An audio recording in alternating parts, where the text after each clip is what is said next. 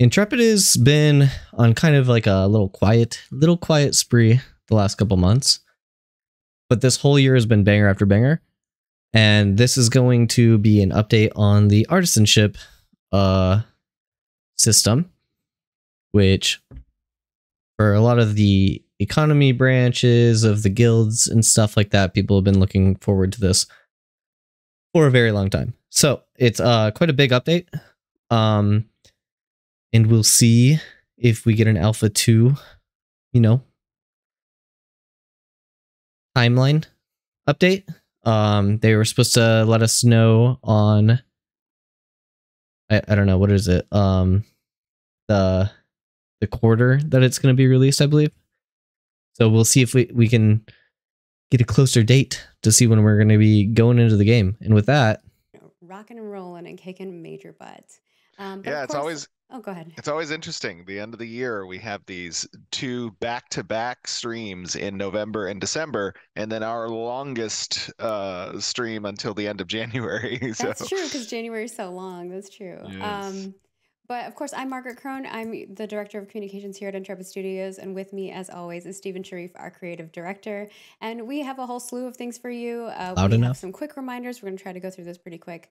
Artisan ship preview, which I think a lot of you crafters out there are probably really excited about this. We've had a lot of questions.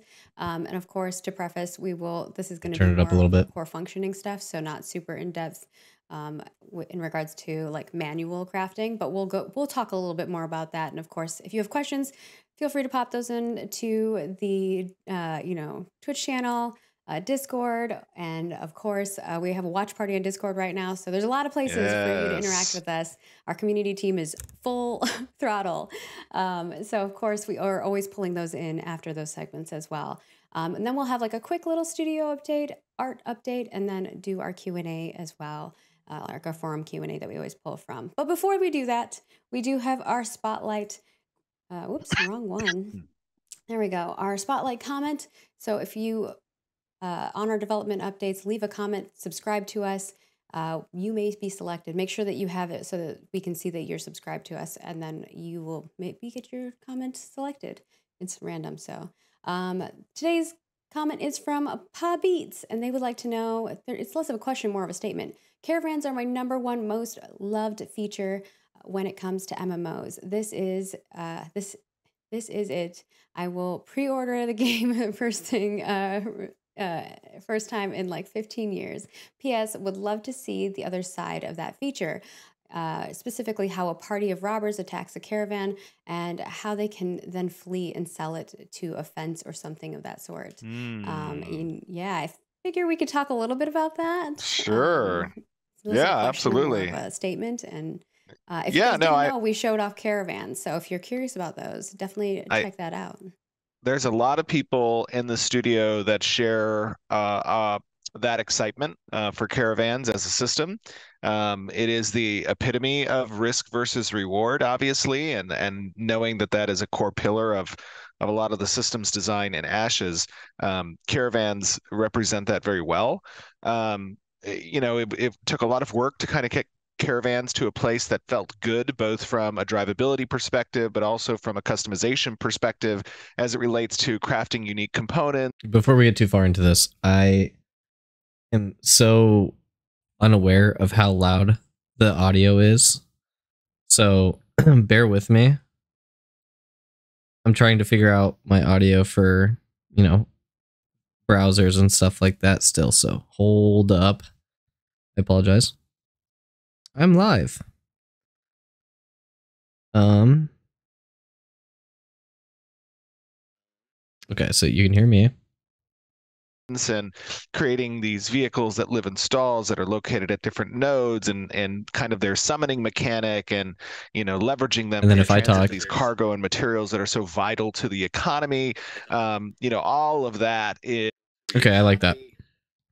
Okay, that volume is fine.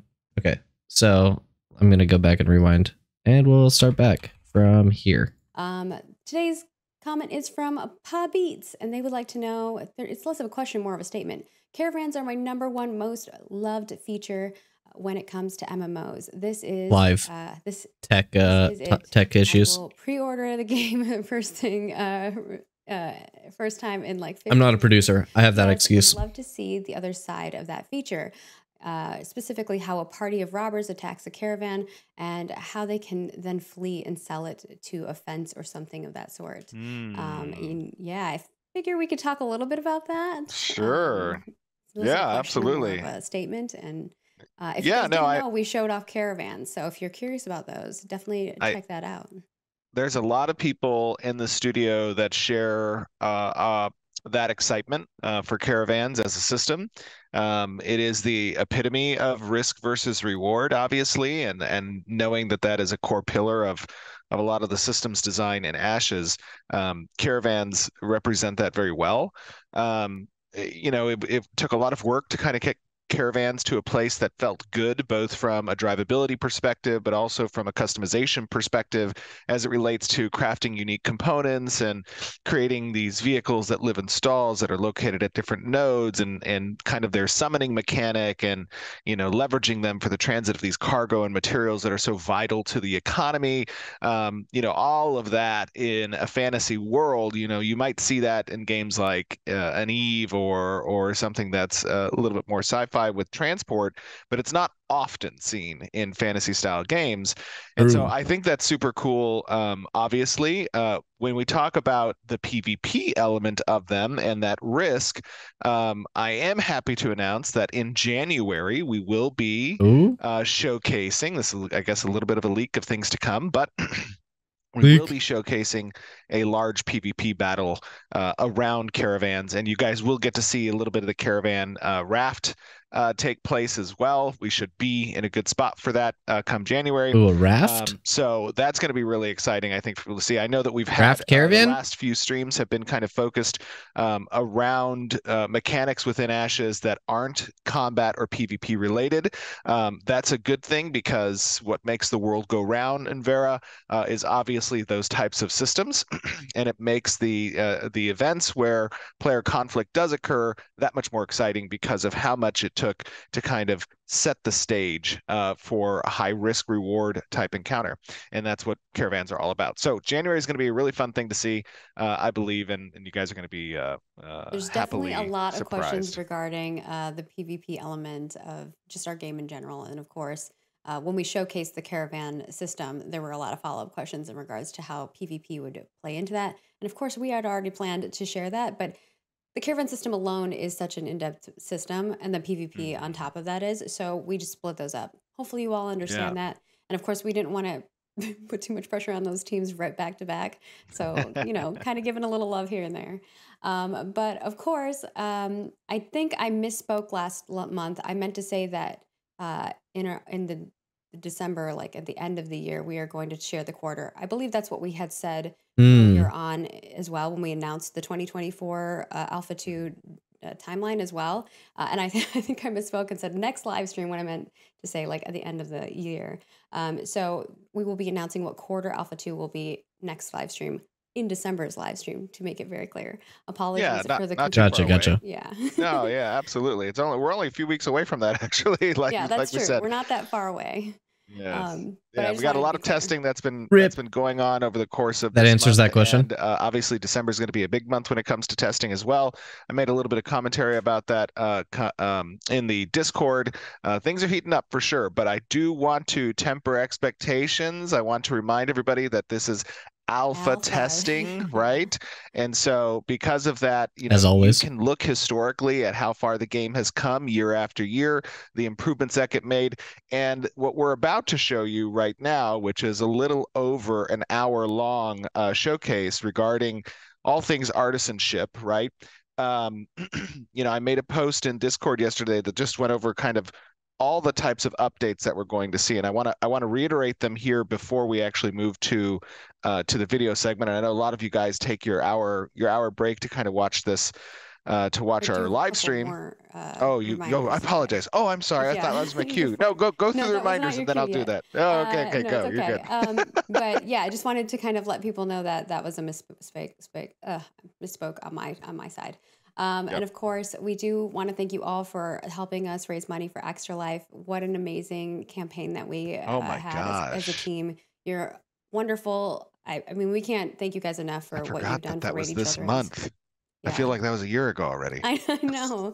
But we did put an Steven been article working up. hard. It also has And team. winners too, and all the winners have been reached out to and given their rewards. I think the last of rewards are the 3 thank you videos, which we're going to be recording right after this and sending out. So everyone should be getting all of their things or have information on when your things are going to be shipped to you. So I just wanted to reiterate that to folks. But we're in touch with everybody, and just a last a last parting comment regards to Extra Life.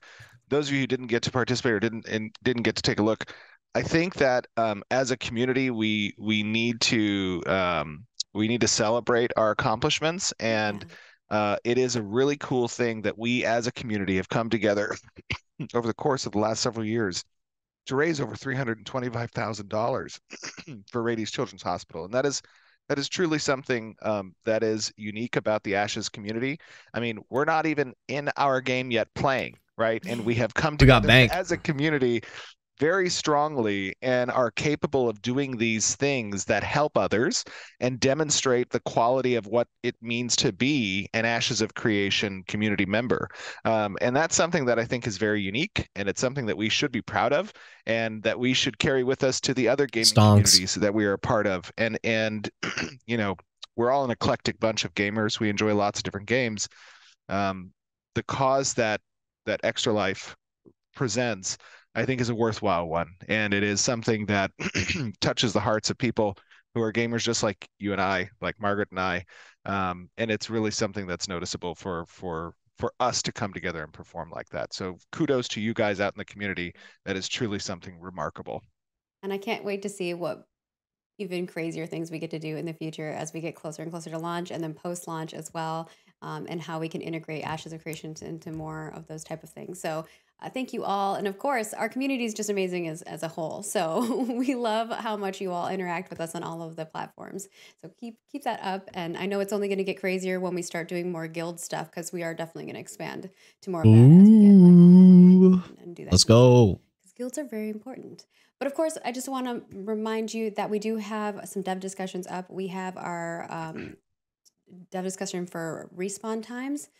So if you have not partaken in that, we are going to be wrapping up our reporting for that. So please feel free to pop in there, give us some of your thoughts. Of course, you can, even after our reporting, still continue to give us feedback. We always go back and double check things, but did want to do that. And of course, I wanted to give you a little teaser.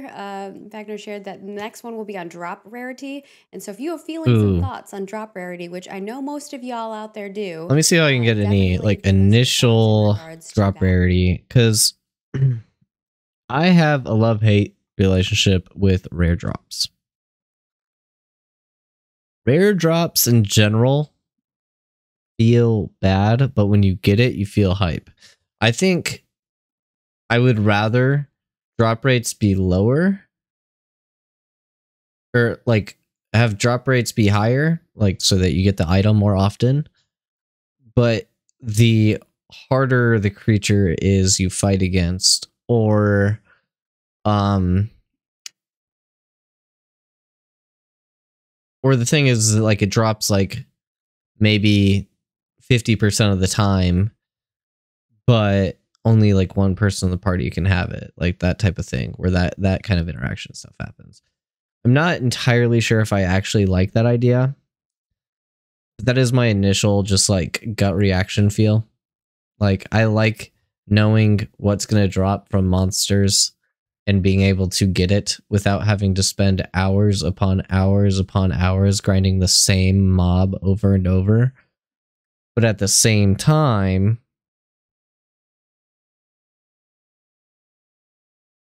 I like my rare item. I like being the person that has that really cool thing because I spent a lot of time on it. So I'm not really sure where I land on this, to be honest. And I'm sure there's going to be a lot of controversial takes on either or. And it's probably just going to be like somewhere in the middle.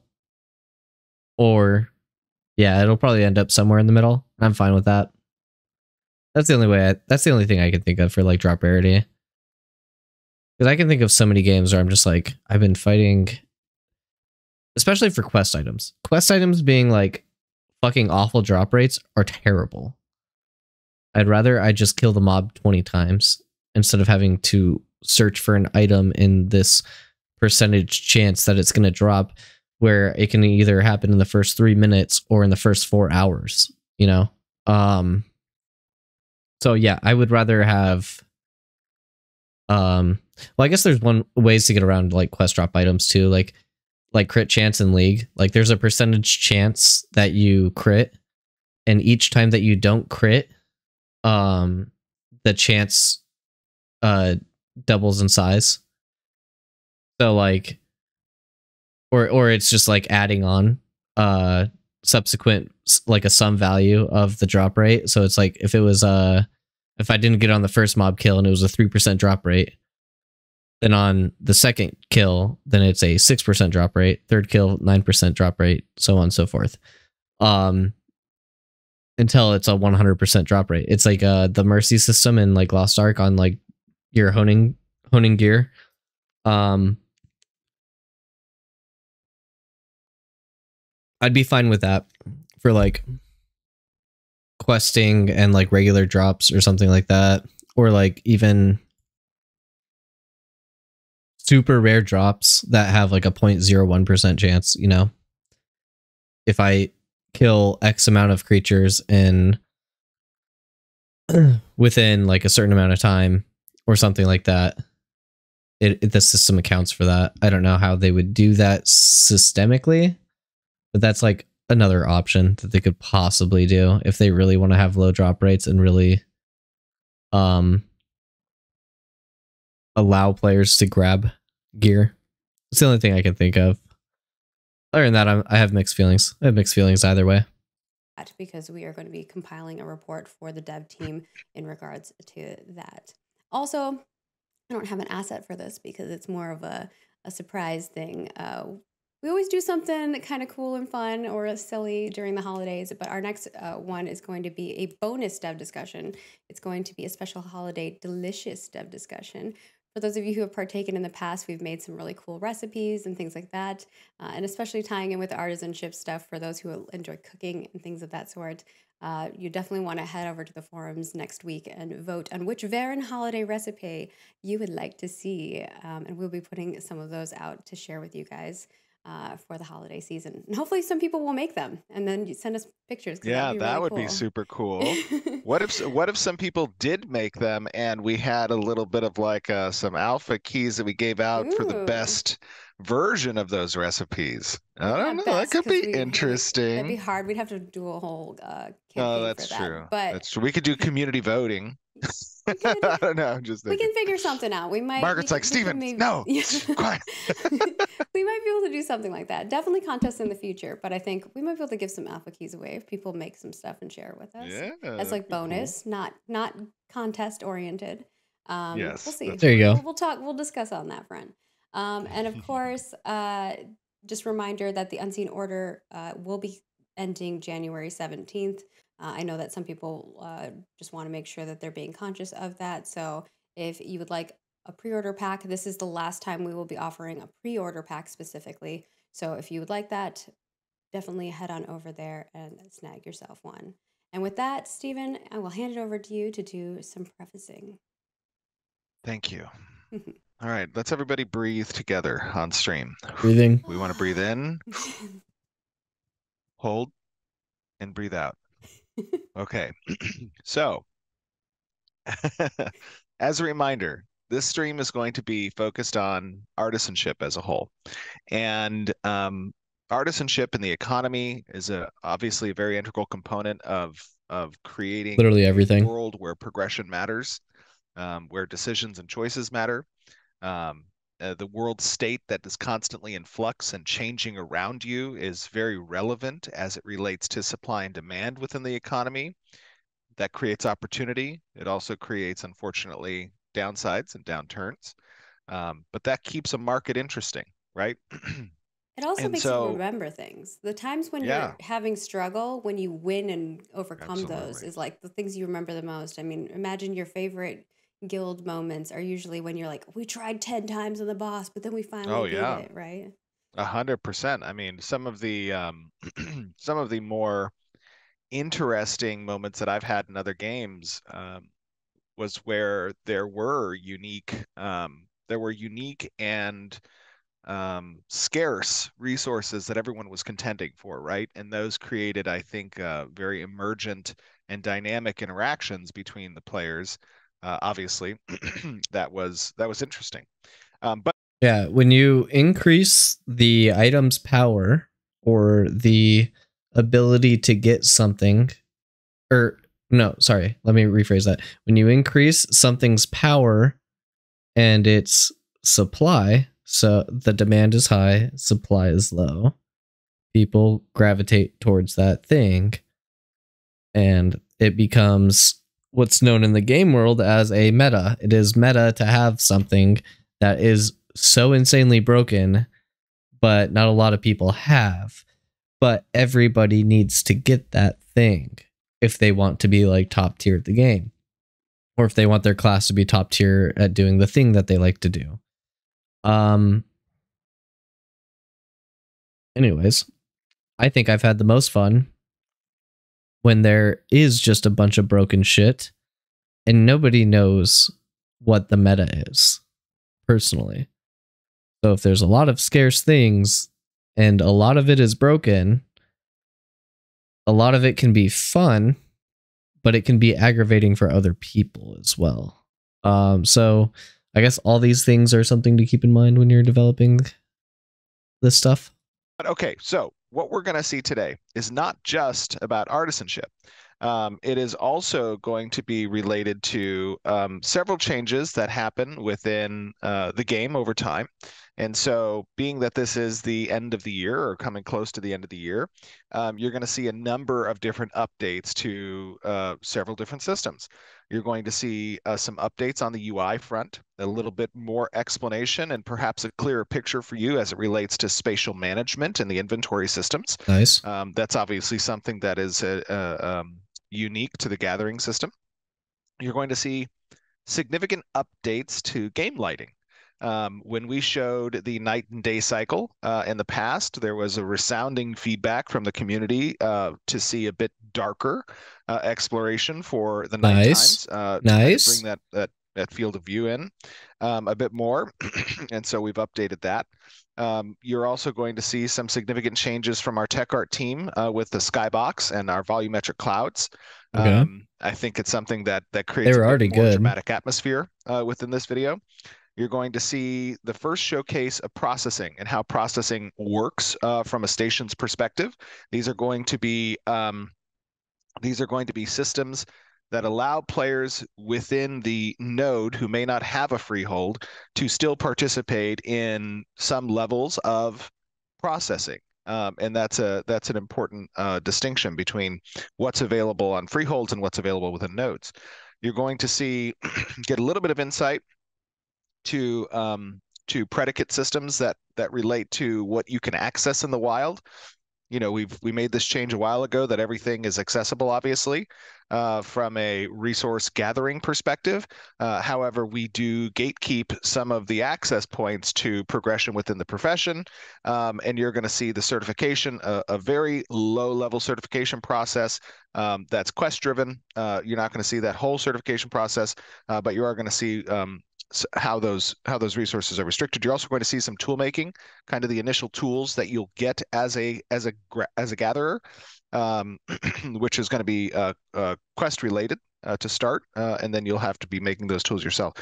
You're going to see a little bit of our recipe system and the recipe book, as well as the other crafting stations for those recipes. We're going to be specifically crafting a weapon in this video, and you're not going to see all of the accurate recipe components necessary to craft the weapon, but you are going to see a version of that right now. Okay. You're also going to so they're basically just saying this is not how you actually build the item, which is our corruption zones, and the corruption zones are are something obviously that changes within the world state, and the world state is a very important aspect of what resources are available at what time. Corruption spreads as players do not respond to it appropriately. It can be the predicate for events. It can be the predicate for story arcs to kick off. And it does dynamically change the spawners within the world. Something that's unique, obviously, to Ashes of Creation is that world state change affecting the supply and demand of resources. Nice. And you're going to see a little bit of our adaptive resource, and from that, you're going to see a little bit of our adaptive resource gathering tech updates, where you see those resources change from night to day or from corrupt to not corrupt. And then there is going to be a little bit of a leak of a couple of ranger skills. Let's go. I will give you another leak that next month we are going to be doing the ranger showcase again. There's 18 new abilities within the archetype kit that we're going to show off. And I think that you guys will have a fun time with that. But we did have to dispatch a few wolves while we were out looking for resources during this live stream. So with that being said, I do want to leave off with the last disclaimer. As you all know what I'm about to say, this is still alpha. Yes, that's right. This is still alpha. This is still a work in progress. Things only get better from this point forward, but as is our responsibility, we want to show you how things are progressing, and we want to do so that you're able to provide us feedback on the directionality you see through these showcases, and can let us know how this relates to your experiences, how this is something you want to see, or what you would change differently. So keep in mind, as you're watching, what are the points of feedback that you want to give us? You can give them to us on YouTube, which will be released shortly after this live stream. We have a forum thread that we'll have up. That's the best way because it makes it the easiest for us to compile. It is the best way, forums, but I know not a lot of you are keyboard warriors on the forum. So if you want to be out on the Discord or on the social medias, if you prefer to talk, and then of course any social platform, like Stephen was saying, you can leave us feedback. Yes, absolutely. Let me think. Was that the last thing? Was that the last thing? I think that's the last thing. That was the last thing. We will see you guys in just over an hour. It's always like one of those things where you're like packing when you leave for a trip and you're like, did I bring everything? I know. Did I got my phone? I got my wallet. I'm good. All right. We'll see you guys in just a little bit. Nice. Okay. And I have the YouTube pulled up right here. So we get to see it in all of its 4K glory.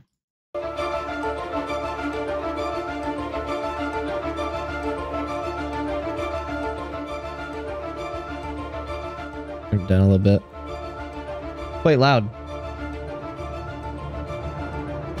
Hello everyone, and welcome to yet another stream from Vera. And we have a very exciting stream for you today. We are going to be going. Holy shit, it's an hour and 6 minutes. System, and it has been a little while since we last talked about artisanship and showcased the gathering, and we're going to do a little bit of that today. And we also, during our last stream with Freeholds, talked a little bit about processing, and we're going to be doing that today as well. And we're also going to be crafting something pretty interesting. And I have joining me 4 of our glorious team here at Intrepid. Some of them regulars. I think all of them actually regulars, have been on the stream before. We have 2 of our glorious designers. Odds do look good. Mike, Corey, how you guys doing? Doing great. How are you? Glad to be here. Doing very good. I'm excited to show off what you guys have been working on and how far it's come since people last saw it. Yeah, we are on the Winstead windmill, by the way. It's very exciting for us. Yes. We also have joining us one of our glorious engineers, Alex. How you doing, buddy? Doing great. How are you? Doing very good. You have been doing a lot of work on the engineering side of things, getting all these glorious designs looks up so and running. pretty. To take a look at that today as well. Yeah, it's been a challenge. I have to fulfill all the wishes of my designers. Not bad, was it? They're like, wait, all of our wishes? Nice. They want that past visibility. Yes. We also have joining us for, this is your second time now, Nathan. Our glorious producer, double Nathan. feature. I know, back to back. I know. The artisanship is the peanut butter to the jelly that is Node, so I'm super excited to show how these start interacting with each other. Yes, it is totally 100%, and you guys have done a great job so far. The Tower of Carfin in the distance. Really pushing it this last this last sprint, and it has definitely shown through to me, so I'm excited to show the audience. All right, so why don't we talk a little bit about what we're going to be doing today. Corey? Yeah. Mike? Yeah, sounds good. You had brought up that you had done a little lumberjacking, but we're kind of interested in getting into some mining and herbalism because you picked up a recipe. I think it's like you were saying it's a pretty nice sword or something. Oh, so okay. Let me take a look at that. That's going to be in my inventory? Yeah, it should be in your inventory, yeah. So I was thinking we could go out and get some of the stuff that we would need to The Nightblade recipe. make that sword. Okay. Some of them are a little harder to come by, so I'm not sure whether or not we'll be able to get our hands on that. If not, I think we might have some stuff for you. But yeah, I guess we just need to kind of get our stuff together.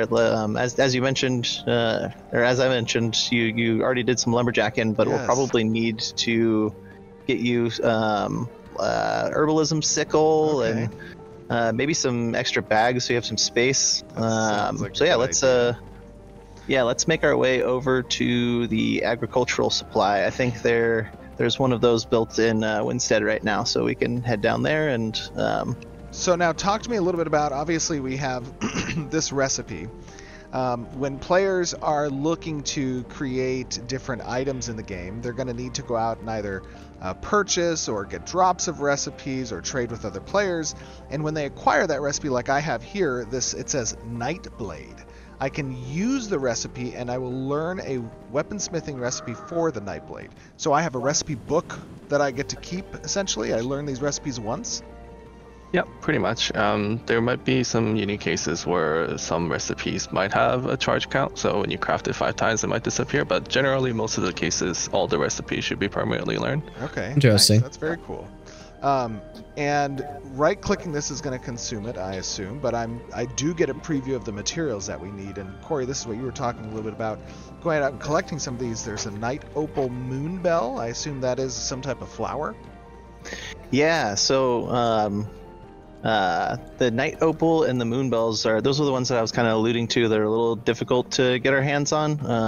The night opals, you basically can't see them at all during the day, but as it gets closer to night, if they're in the world, they'll sort of push away their shell and start shining a bit, and then the moon bells only bloom at night. So we'll have to kind of, maybe we'll work on some of the other things that you need for that recipe, and hopefully nighttime will come around and we can find some of those things. Okay. Okay, very cool. So I'm going to right-click this recipe to learn it. Let's see here. Oh, very cool. Okay, it says learned new recipe, Nightblade. Okay. Yeah. Now where are we going to go to get this sickle you mentioned? Oh yeah, so right over here. Oh, okay. They got this area in kind of the back alley of the town. Yeah, so if you head through here, this is the agricultural supply. They got the snores. This is one of the service buildings that you can build in the node. This one kind of focuses specifically on artisanship, and you'll find stuff for herbalism, farming, and animal husbandry here. So if you talk to Mr. Willie over here, yeah, so if you talk to him, he should give you some stuff that you can use to construct your first sickle. So. Okay. And then once you have those things, there's a little anvil here over here to your left, and you can craft the sickle there. And then I think once you have the sickle, you can talk to him, and it'll complete the quest and give you your first sickle. You'll be ready to go. This guy is incredibly rude. We need to have a conversation with the narrative team about how these vendors speak to the citizens of this village. This is unbelievable. He said he can't teach just any drifter. Am I just any drifter? Does he not see the crown on this helmet? I guess not. Yeah, we'll have to add to the mayoral narrative tags just so they can and up their respectful speech. He's not even going to pay me too for achieving these many tasks he has for me. He's paying you in experience. That is not enough. Oh man, I've had those jobs before. Same. Oh, that was so good. That was so good. Nice. Oh no. Okay, I have achieved this quest. It's called All right. Feast of Flowers. So we gotta do a quest in order to. So do He you? wants me to show him my crude sickle. Nice. You should do that. We'll turn away. Right here. Wait, Whoa. this is going to be one of those streams. Okay. Welcome. All right. So, what do I need to do with this? Come over here, next to the anvil. All right. Yeah, you. Yeah. So there's a little anvil right here. We can interact with that, and that should pull up the crafting menu. So as a gatherer, you'll be able to craft your own tools. They're going to take, resources that come from all sorts of different professions. You won't be able to, always source all of those things just yourself. But luckily, Willie's nice, and he gave you some components, and you can kind of just throw them together to make your first sickle here. So Nice. you go through the craft. You should get that thing and show it to him, and he'll give you a little. Okay. Pat on the back. All right, and so send you on now your way. this is a great example as we kind of players, as you're entering into Alpha 2 and you're wanting to get started into artisanship. These different professions will have a number of quests available to introduce players to their first tool sets, and then from there, tool set sustainability will be incumbent on the player to continue to gather the resources necessary to repeatedly create these tools, because they have a durability that gets expended when interacting with the resources in the open. Okay. Makes Exactly. sense. All right. Okay, so I'm going to talk to him again, and yes, I made the sickle. Okay, now he's criticizing my crude work. Okay. All right, but that's fine. He. We all know what your first mayoral decision is going to be is destroy agricultural supply. Yeah, this guy is going to Defund the agricultural supply. Oh no! All right, very cool.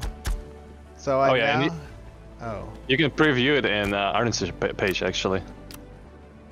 Yeah, once you, there you go. You should have your rewards now. There we go. Equipped to Artisan tool slot. Very cool. So now it is in my Artisan tool slot. Should I open that and take a look here? Yeah. Perfect. Okay. Cool. So, very cool. yeah. So we have that panel open. This is kind of like the hub for all artisanship stuff. I think we poked around here a little bit in some of the previous streams, but Gives you a little bit of on the skill right-hand side there, you percentage. can I see like all that. the different That's really slots for cool. the tool types for each of our 5 gathering professions. So Awesome. it looks like you have one of each of the tools that we're looking to use today. You can also Now, kind of I'm notice. already very progressed in my lumberjacking. Oh yeah, you said you're like, what level are you? I'm like level 9. I'm about to be level 10. Oh, that's awesome. Okay, so like while we're out and about, if you hit level 10, you should be able to upgrade your certification to apprentice, and that's one of our certification breakpoints. And once you hit those breakpoints, it kind of opens up a whole new range of stuff that you can do, new tools. Yeah, exactly right.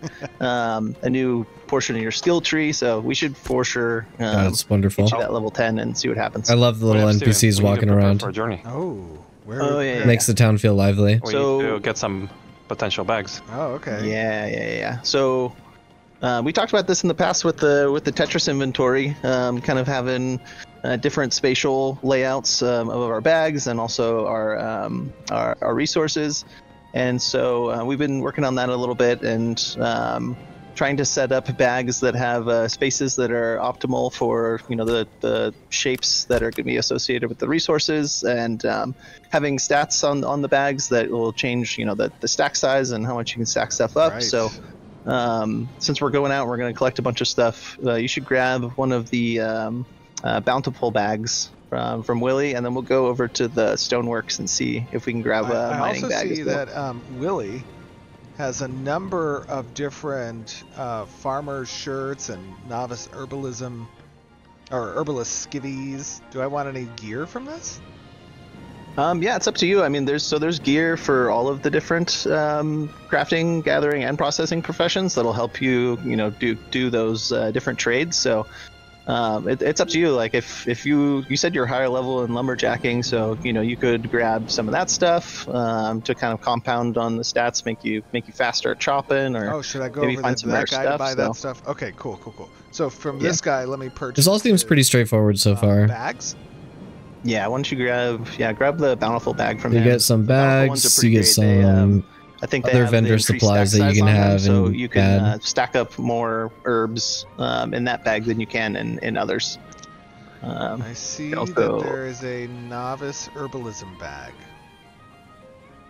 And if you Yeah. scroll down at the bottom, there's Alien Herbalism Basket. Oh, okay. So I'm gonna grab the basket. Yeah, Oh, it's cheaper. Done. I got one of those. sweet, Do awesome. I need anything else? Do I need any other bags? Yeah, let's run over. Oh no, it's 2 this gold. way to the stoneworks.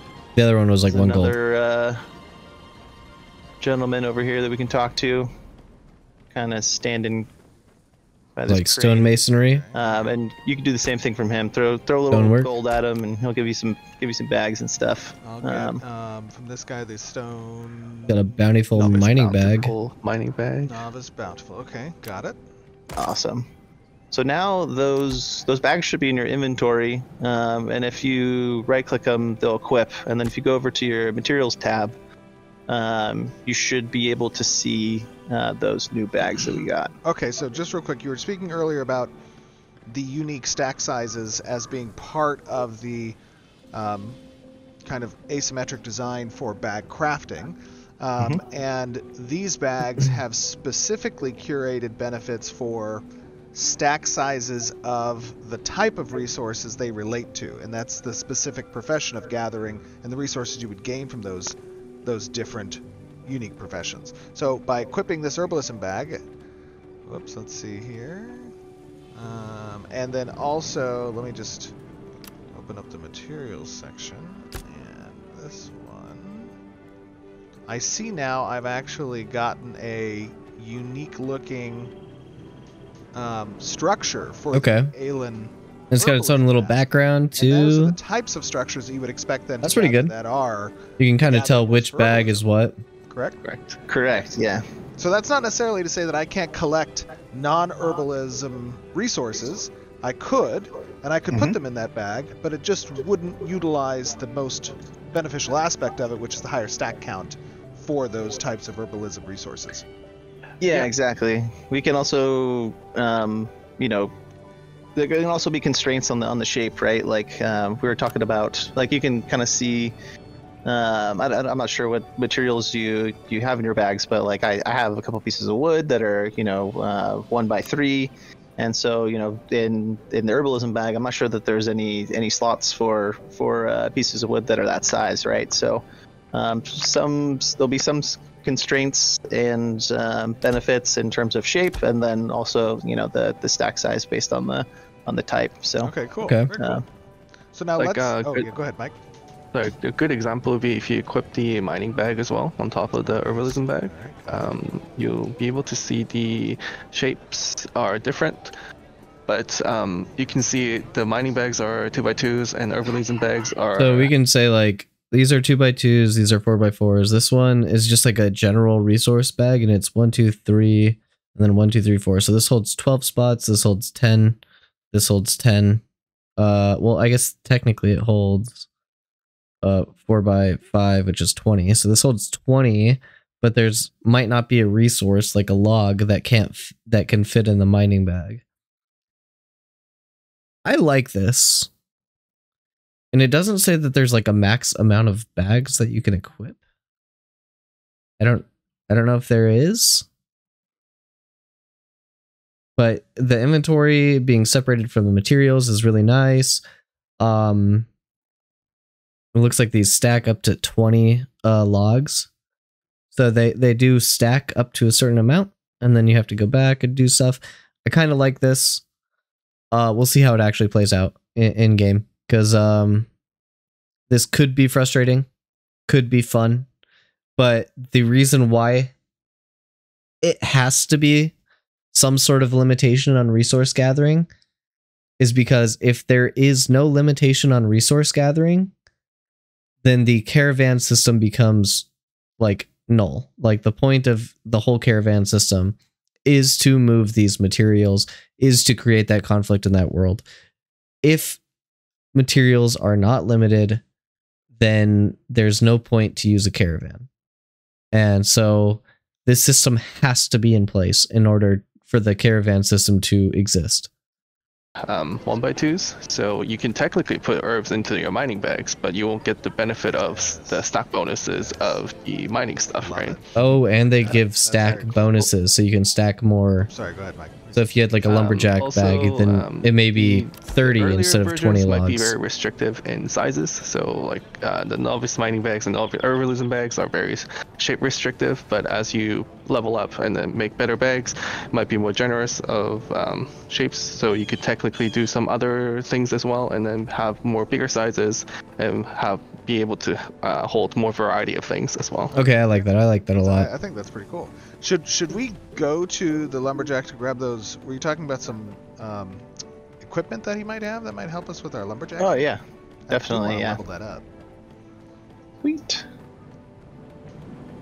Oh, I Yeah, see. up here Okay, is- hold on. Let me see here. I also have a quest that relates to we rise after felling.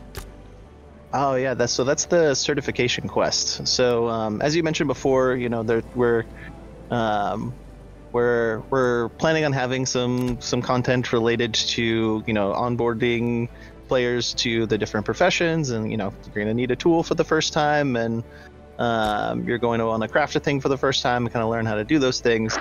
But we also want to extend that out to kind of more of a individual story arc like experience for players. So as you become a better lumberjack, you'll play out your story as a lumberjack. So these different certification quests, Oh, that's cool. Are meant to be kind of keystone moments in that story progression. So, you know, right now we have something kind of, you know, simple set up. It looks like I like that a lot. It makes it so that crafting isn't simply just like a side job to do. It is like an actual career that you can like go towards in terms of like questing and like your character's lore. A lot of players won't find that cool, but I do. you already had collected all of the wood that you needed, right? But you also need to reach the level needed to even take on an apprenticeship. So, I think, yeah. See what he's got. I'd check out some of the gear. I think that will, since you're already pretty good with the wood chopping, you could probably get a little faster with the gear that he has. So he does have, he has a shirt, pants, and I think it's that, and a tool belt. And Yeah. each of them are Yeah. giving different benefits. Looks like I'm getting lumberjacking speed from the pants and from the shirt. And the tool belt's going to give me processing. Oh, I think you might be looking at lumber milling. Oh, that's Yes. lumber milling, Oh, my well. bad. Yeah. So at this service building, we're housing another 3 professions. So there's carpentry stuff here, there's the lumber milling stuff here, and there's also the lumberjacking stuff here. So Woody's going to have stuff from all 3. And if you're looking to do any, you know, woodworking related activities, he's your guy. So And that's sort of what we mentioned when we were showing the nodes in a live stream a few months ago, was like your ability to build buildings to really cater to the important industries to your region or to your node. Yeah. Yeah. Let me just take a look here. I know this is obviously, guys. Okay, so he's got I want 3 equipment state this spots. again. So We you always state can this in every- only when you're looking over here, he's got his lumberjack stuff. So you can't just keep wearing this gear for like every single thing. I mean, technically you could just keep it in your inventory and then swap it out whenever you're doing stuff out in the world, but do you really want to do that? How beneficial is it? Pretty interesting. But yeah, they do mention that you want to be swapping gear out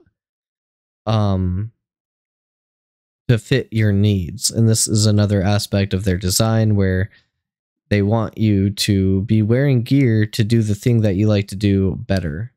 So we'll see how that plays out as well.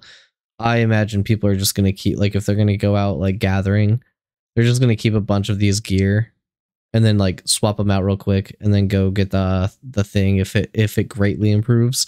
But if it doesn't greatly improve, then there's no real reason to buy it.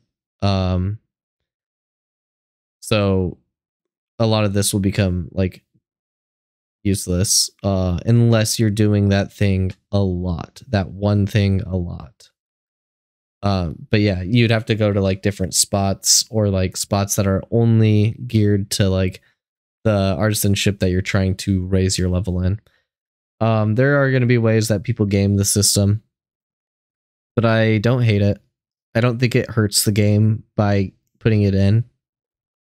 Even if it gives like a slight benefit, I don't think it hurts. And I don't think it makes it absolutely necessary that you have to have these things either. So kind of like it. Whether it's there or not, I don't think it matters too much, but it could help people min-max if they really wanted to.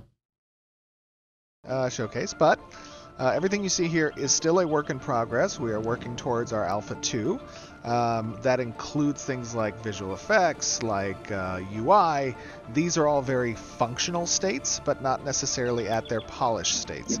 So still a lot of work that needs to be done there. I noticed that we have 3 slots for the equipment that I just put on, and they're not displaying visually, but we do intend to provide that visual display as an option to the characters, correct? Correct, yeah. It would be a toggleable thing that players could do in the future when we get some assets. Yes, that's cool. Absolutely, there's a lot of assets. All right, so what should we do here? We want to go out and gather some stuff? Yeah. So, we're kind of scouting out there beforehand, and we know a pretty good spot.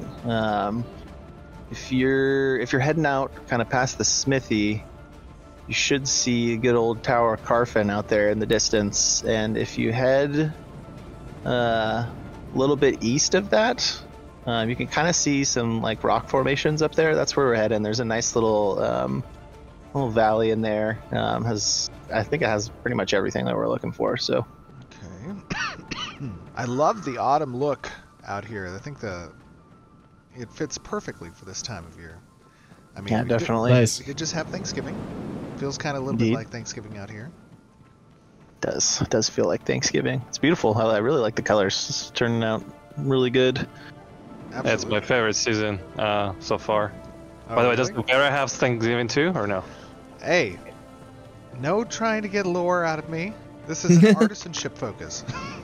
Give us the one thing we won't leak during a live stream. I know, right? Lord. The one thing. I really love the leaves falling down effect. Yes. Just when you're walking by. It's nice. Speaking of leaks, however, I know that I am playing a Ranger class.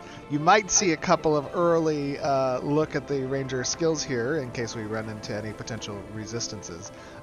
But next month we are doing a Ranger update, and it's going to be pretty fun too.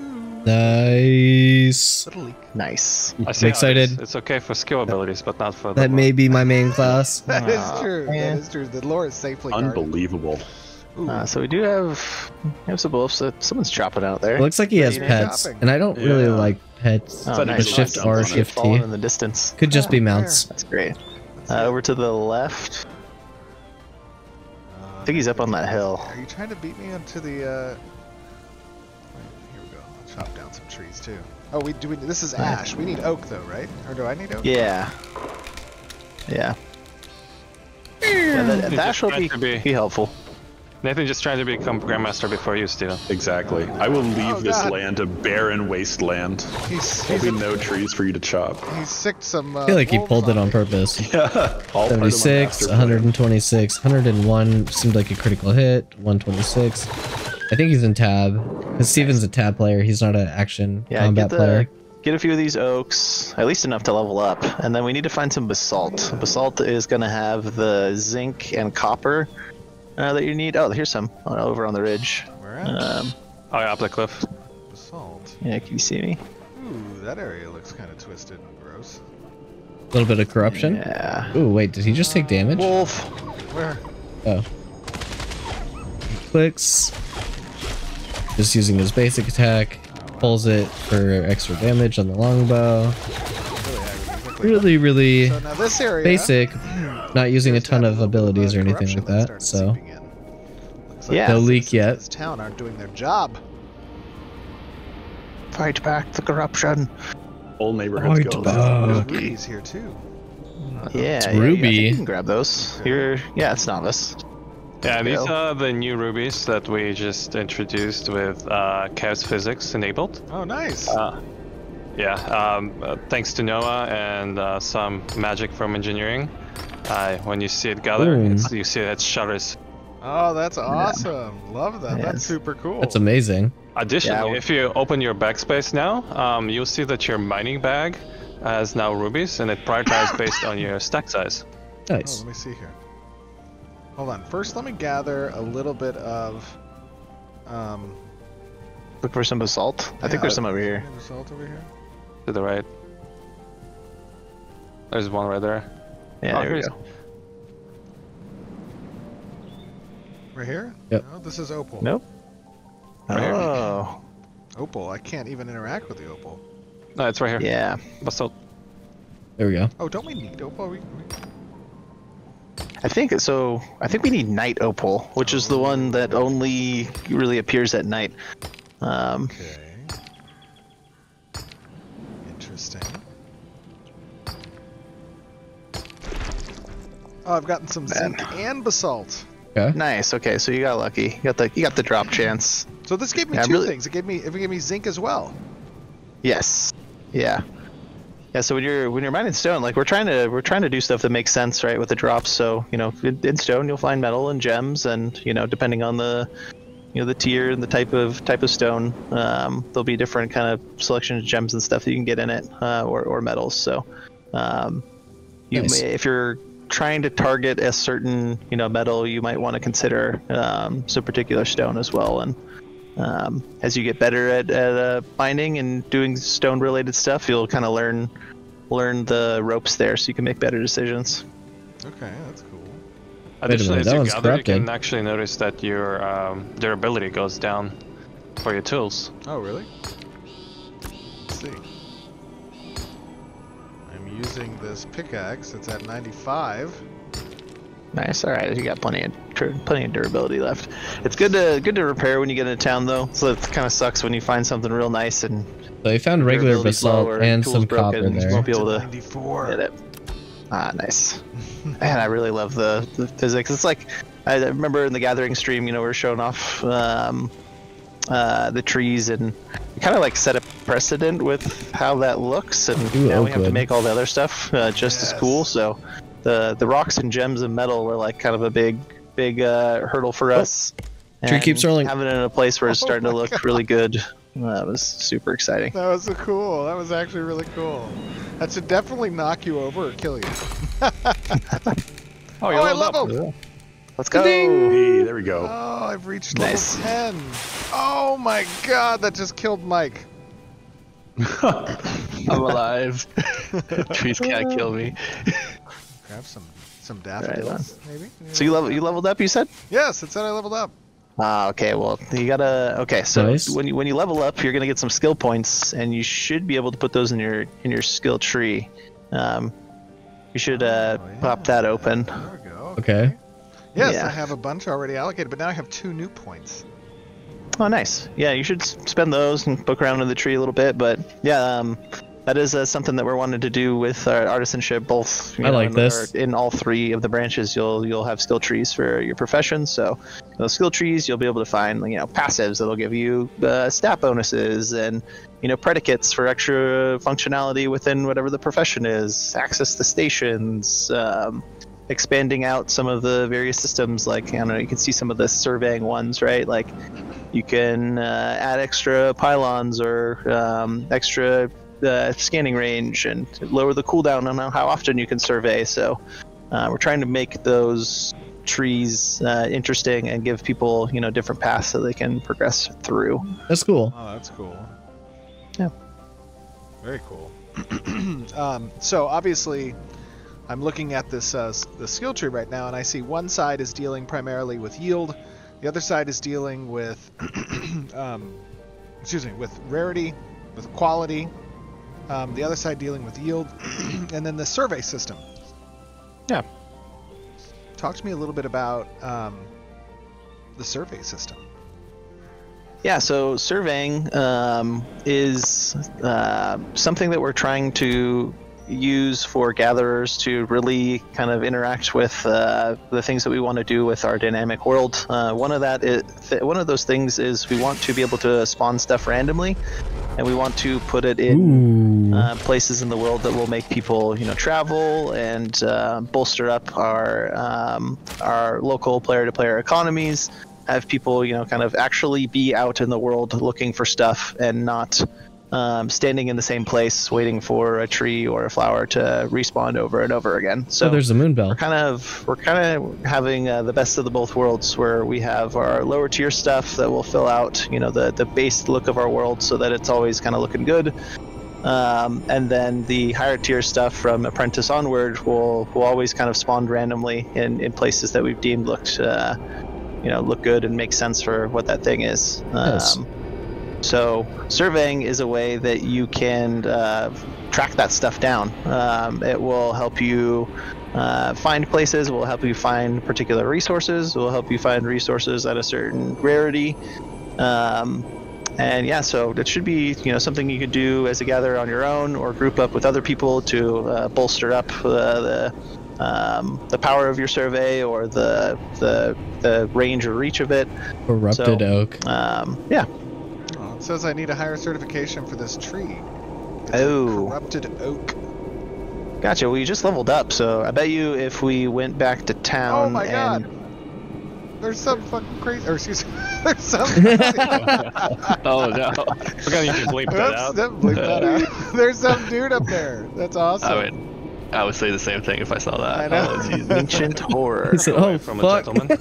Yeah, let's back up a little bit. Yes. Yep. Holy shit, that thing looks by the way? terrifying. 1 second. Backspace. Yes. Let me open that up. That's so I sick. have, 3 copper. That's one of those titans. 22 basalt, 17 zinc, 5 ruby, a number of dandelions and daffodils with some plant fibers. Okay, that's cool. And a bunch of Nice. wood. And as you notice, all of those materials actually sorted nicely in the appropriate bags based on your stack sizes. Oh yeah, that is pretty nice. So it didn't misplace them in a different bag than what is best.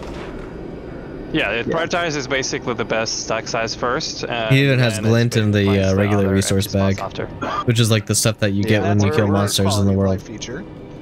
Definitely.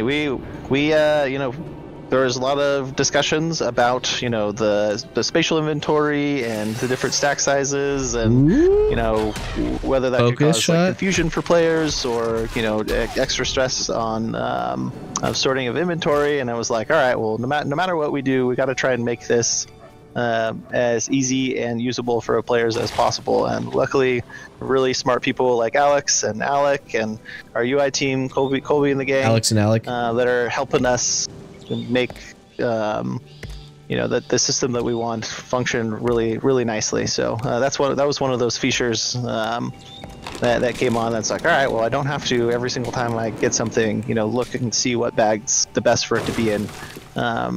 This is so sick. The code can do it for us. Can't wait to play this game.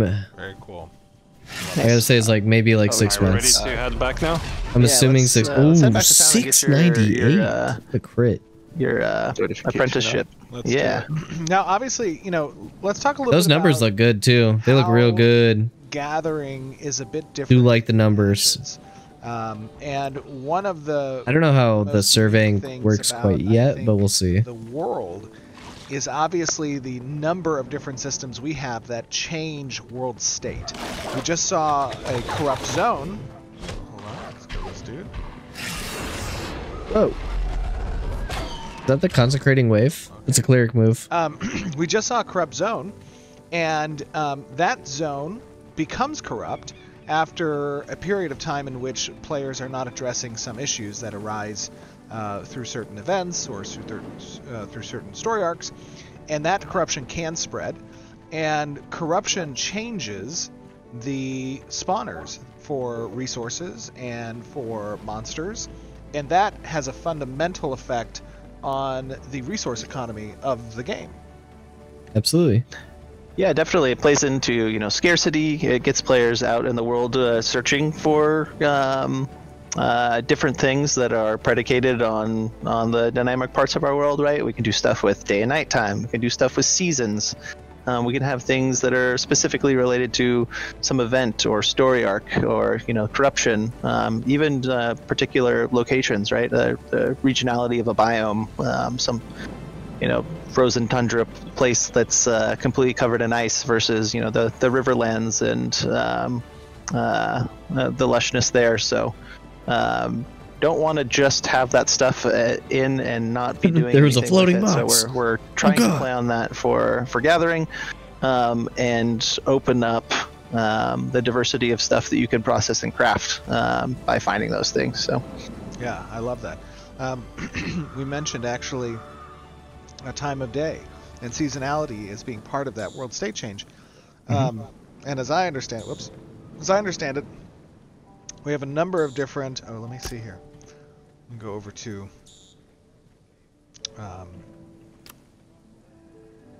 recipes. So far, it seems pretty basic, but don't we have to gather some? Yeah, obviously the whole system is complex, right? But it's basic enough to understand the crafting system, and that is absolutely magnificent. That you can have a complex system that is very simple to understand. You go out, you get the thing that you need, and then you bring it back, and then sometimes it's there, sometimes it's not there. Surveying helps you figure out where the thing is in the world, and then the environment itself, corrupted, non-corrupted, can also change those factors. So there are a lot of things that change to be able to get these things, and it makes it more difficult, but that means you as a player base, as a community, have to find these things, help each other out, maybe extort each other for these things by raising the price on certain items because people don't know how to get it because it only happens during a certain amount of time, and the scarcity of that rises up the inflation and stuff like that. So that would be really cool to have just like players interact with a very complex system that is very easy to understand. I think Intrepid has done an amazing job with that already. yeah, I think those are the ones that we're talking about that were part of your Nightblade, right? The Moon Bells and the Night Opals. Night Opals do not reveal themselves during the daytime. Surprise, surprise. And then the Moon Bells are similar. Yeah, they only bloom at night. So yeah, but we saw Moon Bells. If you're looking for those in particular, you could still get the Moon Bell during the day, but they just shine at night. Because we saw earlier in the video that he walked over some Moon Bells. They were like an orange plant. We back. Another thing is the corrupted thing that was flying in the air. I forget what they call those. What were they? What were they? I don't remember. Anyways, keep an eye on the day-night cycle and know where they're found in the world.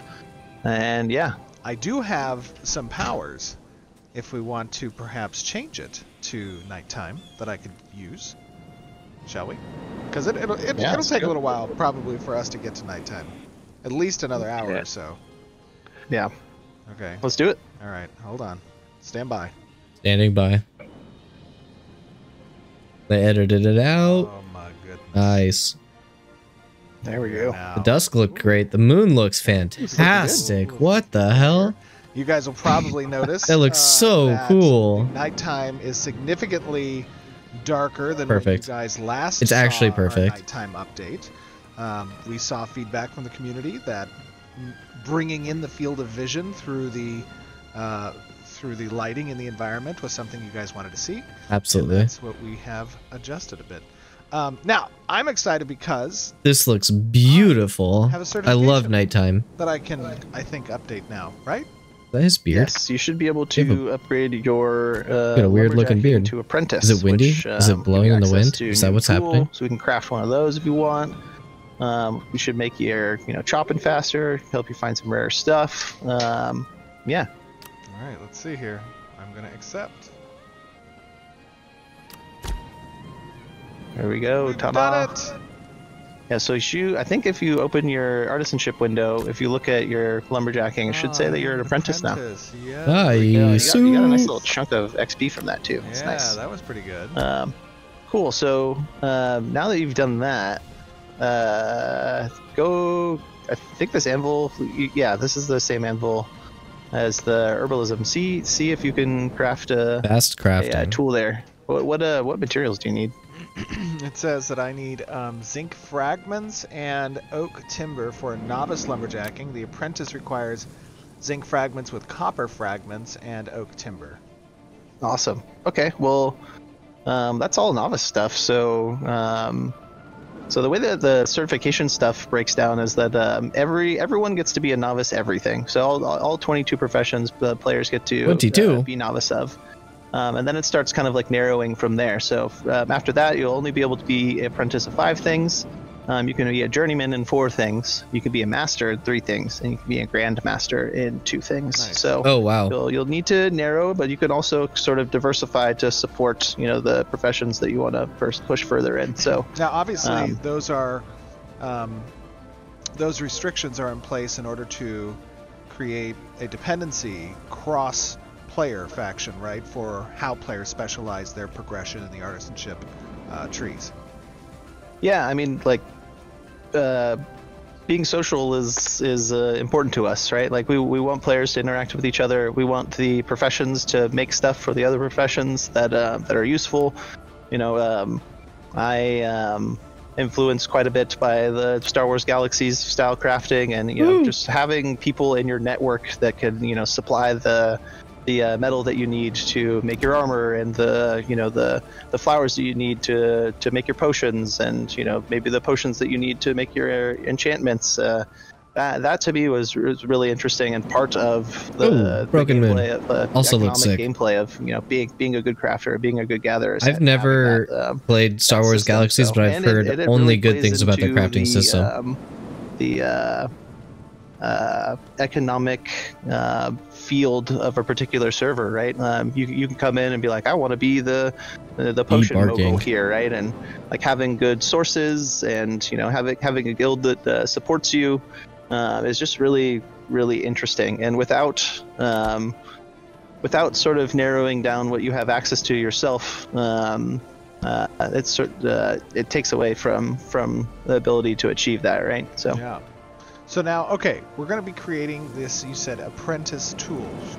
What do I need to do that? It said fragments, zinc fragments, and I think copper fragments. awesome. So the zinc fragments and copper fragments are going to be from the metalworking profession, and then the oak timber will be from the lumber milling profession. So since we're here, we can do the lumber milling, and this is the station that you need right next to us. So this is the debarker. This is one of the few stations that lumber milling has. Is the debarker, the head saw, and I think the drying kiln, along with the refinery. So this is the novice station. And I think this is an apprentice version here. Since we're at a service building that's built, the service buildings usually come stocked with some better base stations, and then you can kind of progress them from there depending on how you expand the buildings. But Holy shit! so why don't you interact This is with amazing, by the way. Yeah, I think this is the first time that we I think having all these different stations, all these different things that you need to do to craft the one products that may be used in a different artisan skill tree, that they might need the ingredients from lumber mills to do this for blacksmithing or something like that. I think that's really, really cool and intricate, and that makes crafters feel like their job is useful and that not everybody can do it, especially since you're being limited by your profession. And basically it makes every profession needed. There's a meaning for every profession and stuff like that, and then you have to work together as a community, which has been missing from a lot of MMOs. So I think that's really cool. Once again, the only drawback to this type of game is it needs players. I like this a lot. I hope a lot of people find it as interesting and as fun as I do, so that there will be a lot of players playing and make this game fun, because this game can be really, really fun. Done any processing? Yes, absolutely. Yeah. Now we alluded to it a little bit when we were showcasing the freeholds, but this is everyone's first look at kind of how processing works. And as you said, we're looking to make some oak timber here. And as I've clicked on the oak timber to add fuel, it says, to the oak timber side. Talk to me, Mike, a little bit about what fuel does for processing. So fuel is the basic requirements on top of the resources that you need to craft a thing. So every processing station will require some kind of a fuel to automate the process to make these processed resources. So a lot of processing. Most of the resources or any type of resource or items could technically have a fuel value attached to them, and then each recipe will require some kind of a fuel value to be met to be able to process these things. So think of it as like if you're melting ore, you need to put fuel to fire to melt the ore, right? So that kind of concept exists on all our processing stations. So when you click on it, you should be able to put the oak wood or anything that you have gathered wood. Yeah. So I've added one of the oak wood, and then I see I also have a number of different herbalism resources here as well. Do those act as fuel potentially?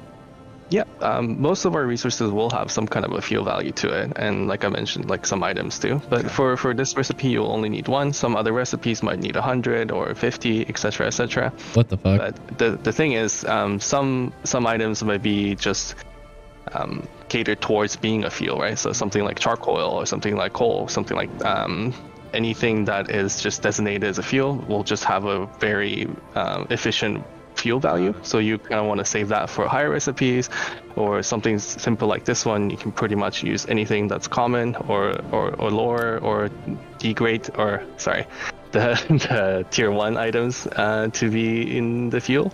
Okay. So I've added in the wood for the fuel, and now it has my fuel has been selected, and I can start the job. It says that the duration is 1 minute. Now I'm noticing at the top of the processing station that we have 3 available slots. Is that a queue that players can use? And is it shared? Is it for just themselves? Talk to me a little bit about that. For Node, it's personal, so we didn't want to congest like only 3 spots for every single person in the node. That'd be awful. That would have been pretty bad. So it's the queue system is only for yourself, but something personal like freeholds would be station based. So if 5 people wanted to use one station at the freehold, you have to wait in line, and then that kind of comes into the family system we talked about on the freehold live stream, where you want to have limited access to whoever is viable for the fuels or for the stations. But for any service buildings in the node, it's all personal, so you can queue up as much as you want, and then someone else can just come by and use the same station and then queue up for their station. Nice. That's awesome. Additionally, it will also be influenced by nodes. So like right now you see 3, but it could be 5, it could be 2 simultaneous jobs, etc. based how your node grows. Got it. So there are specializations that the processor can take if the node should elect to do so, and citizens participate in that upgrade that would increase that size, or perhaps even the efficiency of the processing jobs as well, both speed, quantity of receipt, any rarity procs, anything, all of those play a role in upgrade potential that the node might choose to specialize in. Right, but just like we discussed in Freehold live stream as well, the node processing only goes up to journeyman. So if you want to do the highest tier of processing, you probably want to seek out the freehold owners, basically. Uh-oh. Did I might be full. Hold on. I can't claim it yet. I need to. Your backspace is full. Who needs this cheap glint here? Actually, let me move that down. I didn't mean to delete that. Whoops. Okay. Are you just throwing money away? That's how rich you are. Pretty much. Additional thing I would like to add for processing, as you can see, you could cancel the job also. So like, let's say you accidentally schedule the wrong one, and the only thing that gets consumed is the fuel. So fuel is basically a sink for this job. Got it. Okay. Okay, so fuel's always sunk regardless of if you cancel the job or not. Yeah, another thing as well is that when you're choosing the job, you'll see kind of on the right hand side that we have something called job size. Oops. And right now there's only the ability to make one job size, but this in the same vein of this having like more jobs that you can queue and like better stats that make them go faster or proc extra resources. Job size is another thing that we could do, right?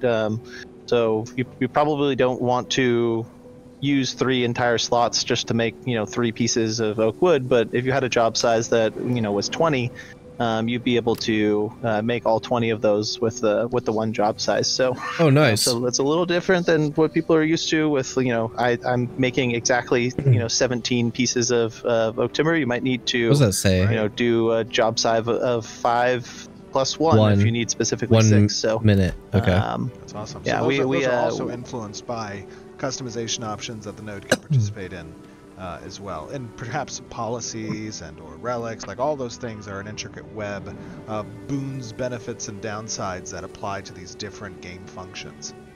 God, this world looks so much better than Cool. Love it. the first All alpha. right, so we've Cool, so made some timber. Gotcha. Yeah, let's head down to the smithy over here. There should be a crushing station. You can crush up the copper and zinc that you got into fragments, and then we should have what we need to make you a new pickaxe or axe. Yeah. This is the crushing station right here. Nice. All right. All right. It's really nice of you to have built all of these artisanship service buildings. Look at all these jobs that you're creating. This guy stays here. He gets to hang out all night, crushing rocks, doing stuff. That is awesome.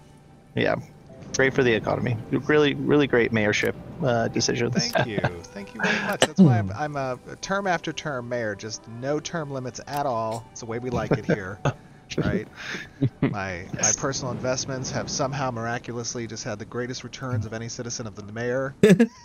Agreed. I think there's only been one other mayor that was Alec, and I haven't seen him for a really long time. That's so. right. That is right. Hmm. Poor Alec. His family members actually came by looking for him too. Oh no. Okay, so I need to make copper fragments and zinc fragments. Yeah. So I'm gonna kick off. I'm gonna add some fuel here. Okay, cool. That's cool.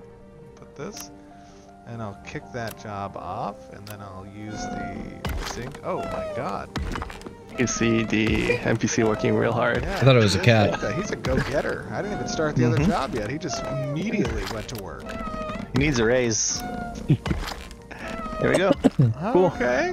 That's cool. And just a comment too on that, right? Like we're trying to sort of marry the visuals with what's actually going on at the station, right? So if you have a job queued, and you're trying to do errands throughout the node or in your freehold or whatever, right? Like you should be able to look at the station and know what's going on with it. So that's cool. He's there working, and I once love he's it. done, he's gonna stop, and you can be like, okay, there's Do there's other stuff people ready see him? to pick up and have some visuals associated with that. So as much as we can have stuff rooted in world instead of throwing a bunch of UI in the player's face, that's something that we're trying to do. I don't think other players can see it. To us. I think only he can. Cool. Yeah, and to add to that, it's personal, right? So it's only like other people won't see you doing your processing. Got it. Yeah, in nodes, right? The freehold ones would be since they are relevant to any of the people that have access to it, you'd be able to see that a job is going, right? This guy is a dedicated worker. He's pumping. Yeah, definitely. Look at that form. So now, just to remind folks, obviously, when we talk about processing as one branch of the artisanship tree, even though you have access to all branches throughout the world up to some level of degree, best processing is done on freeholds, and the best crafting is done in nodes, right? When we talk about workstation availability. But there is some overlap there, as those of you will remember from our freehold live stream. You do have up to a certain point to progress available to you for both gathering, processing, and crafting. Nice. Without needing necessarily a freehold. Yeah, exactly. So go ahead, Mike. Up to journeyman, you'll be journeyman's type of gathering, crafting, and processing should be available pretty much everywhere. And then the specializations really kicks in at the master and above. Awesome. All right, I have, I believe, acquired now. Oh, nice. Some fragments. Right on. Well, That's awesome. let's head back up to the crafting station next to good old Woody Gungan and make yourself an apprentice axe. And I think we should be able to chop that corrupted tree down. Yeah, that's right. It was all for a sword, by the way. Also, now that it's night, while we're out there, you guys can grab perhaps some of the. This is all for a singular sword. The night opal. Yeah, I think Mike has high enough mining to get the night opal. And then I think new moonbells are novice, so you should have access to those. Yep. All right, so I'll grab the moonbells. Perfect. All right, I'm crafting my new apprentice lumberjacking axe. Ta-da! It is equipped. Nice. Let me see. Cool. Ah, very cool. Sweet. It's there. How There it is. fast is it? It's 30 lumberjacking speed. Oh, nice. I think the other one was like only 5, so you should be fast. When we get out there, we should race. See if you can chop the tree down faster than me. All right, let's do it. I'm ready. Let's right. go.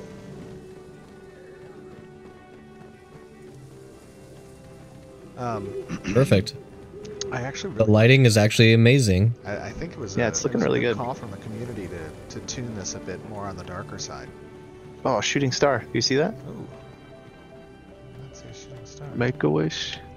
Clouds look beautiful. Yeah, I did look at the moon. The moon's looking pretty nice. Pretty nice. Might need Pretty a little nice light. indeed. I like the Harbinger moon. We'll Wait, is the moon getting moon. closer? Is it? No, Oh no. don't say that. Day 1. That's not what we want to hear. Kill the 3 moon. days remaining. So, Do it. Corey, tell me a little bit, like, when we... Right now we're in this night phase. Oh, I love the fireflies, too. Noah did a great job on these. Nice. Yeah, Noah is next level. We love Very Noah. cool. Noah, we love you. Obviously, moving to night now is going to give us access to these moonbells and these night opals.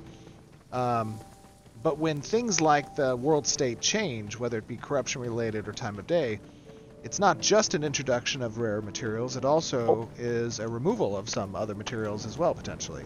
So it is a and some world state changes, like we talked about with corruption, if not addressed, can significantly alter the flow of resources across the world in such a way that creates a bit of turbulence in the world market and economy. And that's what we're trying to achieve with these world state changes. It's awesome. Yeah. You can see Yep. out in the open, the night opals lit up. Those little blue lights all Yep. over the place. That wasn't there before. Yeah. Yeah, you can see moonbells as well by the trees. Yeah, that was a lot of damage. Oh, yeah. Very Nice, cool. so Oh, you the should be moon able to grab opals lit those. up. That's awesome. Those were just Yeah. kind of just basic little rocks. Yeah, so that's like a, we thought those were all opals, and they were opals during the day, but at night, some of them are actually night opals, so Nice. pretty cool. Oh, look, leveled up again. Oh, I leveled You're up crushing it. my herbalism. Herbalism god. Now we get the moon bells. Herbalism god. Yeah, these Oh. moonbells didn't exist before too. We're at the same spot. Yeah. Are you sure? Oh my Yeah. god. I thought I saw them. Oh no, the wolf. Leave me You alone. wanna protect him?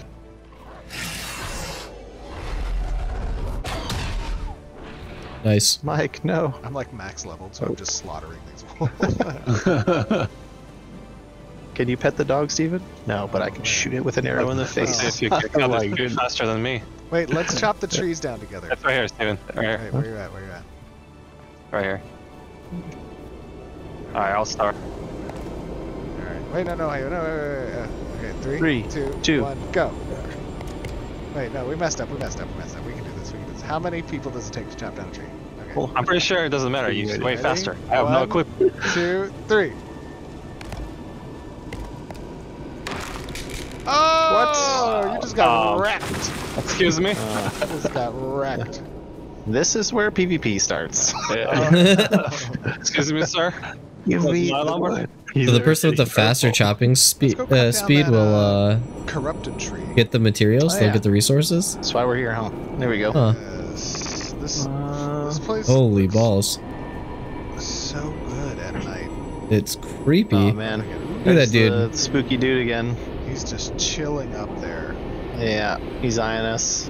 He's waiting for the next challenger. Will we approach him? Stay away from Who's that next? guy. Yeah. Oh my It looks like God. one-shot city up there. Yeah, it I does. can't get these blood-boiled spirit foods. Yeah. I could tell you the lore behind that, or never mind. Ah, dang it. All right, Yeah, let me got some of those. grab this thing. Okay, Come on now. nice little corrupted tree. Oh, bam! Tree explosion. What do you think, Mike? You want to take on this ancient minion over here?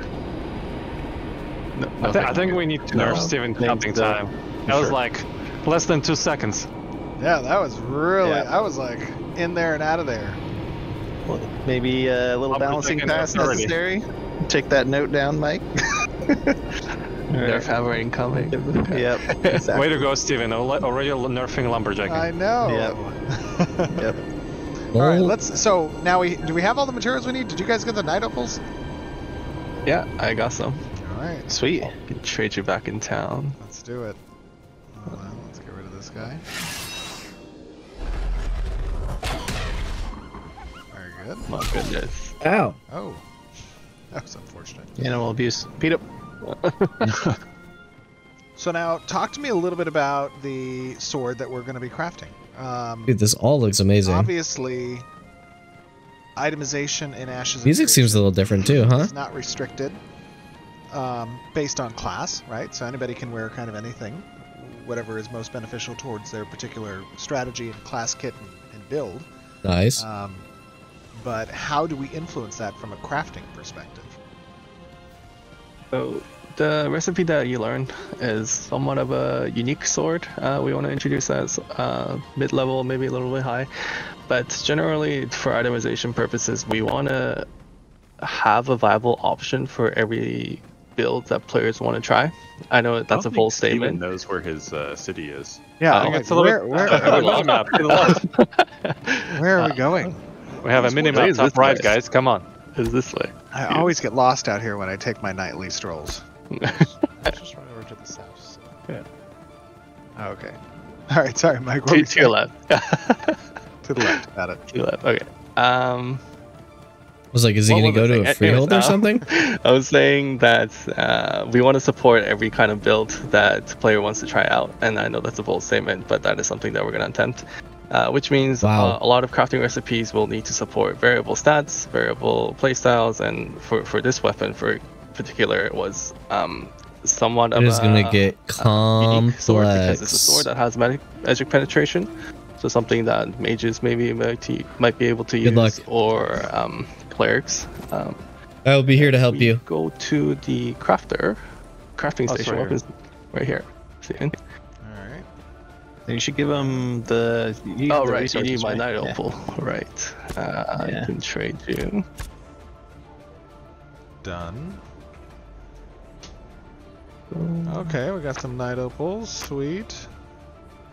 Something trade. All right. Perfect. Boom. We got some night opal. Let's do sweet. this. Easy. Now Right. Yeah, so So now I see I have my learned recipe. The night blade is under weapons category. Uncommon, it's a green Okay, blade. That's cool. Yeah, not sure we touched on this on different live streams, but our crafting menus will have some required materials. So those are the things that you must have at that certain rarity. So we have the Night Opal and the Moonbell that's required, and then we have the selectable section where you can put different rarity amounts. You want to do the zinc one first, Steven. So Okay, cancel out of there, zinc and then first. zinc one, and then now you can see that the item itself was uncommon, and then if you add the fragments in. I see what you're saying. Yeah. So the uncommon Nightblade is here. That's but the by default. adding in these legendary zinc fragments. Okay. If you summon it, now it turns rare. Oh. Okay, cool. And now you can see there's additional properties onto the item, so things change. And then if you put the oak timber, also at legendary. Also legendary oak. Okay, got it. And then now Becomes the heroic. version of it, and then stats increase. Okay, so these are the things that we kind of want to explore on the crafting side, where we introduce maybe a new stat line or different so like maybe you only ratios need of stats at certain tiers.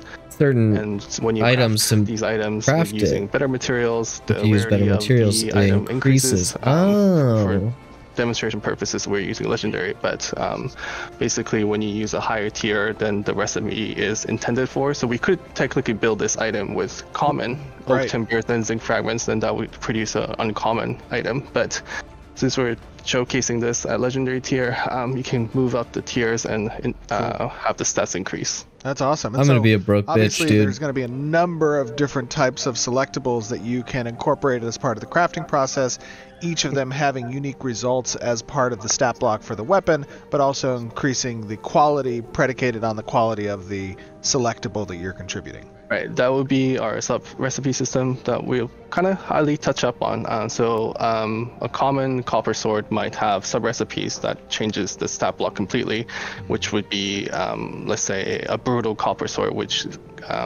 specializes in crit damage. But that would be changing the selectable items from oak timber to ash timber, for example, right? Yeah. And then when it's on the selectable level, we can choose the rarity of those resources to increase the rarity of the item produced. Awesome. And each time you're kind of unlocking a different result with regards to that particular recipe, you're learning that interaction between the selectable materials and the output that comes from it. So learning one recipe actually learns you a multitude of different potential rewards from that one particular recipe. Yeah, we have something unique. Something unique in our crafting system where we want to have recipe XP of some sort, and then those sub recipes could be earned by leveling up your recipe, which means that you have to craft the Nightblade multiple times to level it up to have a better result. So the sub recipe could be from a vendor recipe or world drops, like we said earlier. But the idea is one type of item can have potential to be multiple different outcomes. Cool. Awesome. Okay, let me go ahead and craft this weapon. That's sick. We've done it! We've received a Nightblade. Of the legendary or heroic nature. We made it through the entire loop. Let me see is foretold. I know. Let's see. Let's take a look at what we have in our inventory here. So I see we have a heroic Nightblade that's doing some physical damage and magical penetration with some magical damage as well. Interesting. And if I compare that currently to my longbow, obviously we have some comparable version there. But let me go ahead and equip this. Holy sh! Ooh, that looks good. What the hell? That looks You're awesome. styling. You are I styling. You put in the work, and now you're styling. Oh, I love it. That looks That's super crazy. cool. Sweet. It's got to look different Very nice. at each stage, right? Let me see Of the here. Nightblade. For the fam. Yeah, I gotta get the right perspective here. Hold on. Stand by. Ladies and gentlemen, we have crafted That's pretty dope. world first on the Nightblade. We have done it. Very cool. So, guys, we just walked through from start to finish crafting one particular recipe, of course, of many, as itemization is a very key component of player progression within the world of Vera.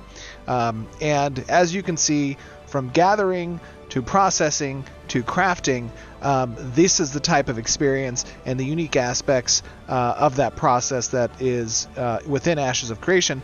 We do these demonstrations so that you guys get an early look during development on the direction of this particular core loop, this core system to Ashes, and we want your feedback on it. What did you think about the gathering, the processing, the stations, the times that it takes, the queue system for it, the unique interactions with the recipes, the progression of the recipes, the tool dependencies, and the skill tree that you saw, the unique world state that influences the economy and the ability of players to accumulate these resources and move them across the world. We're fresh off of a caravan stream as well, where you kind of see how those materials, those resources, that wealth gets accrued and transited across the world. So all of these things are things we want you to opine on in our YouTube, on the forums, on different social medias. Talk to us about what you saw today and how you feel about it. Where do you think that it could be improved, and how it relates to your previous experiences and other MMOs that you've played and what you've enjoyed about them.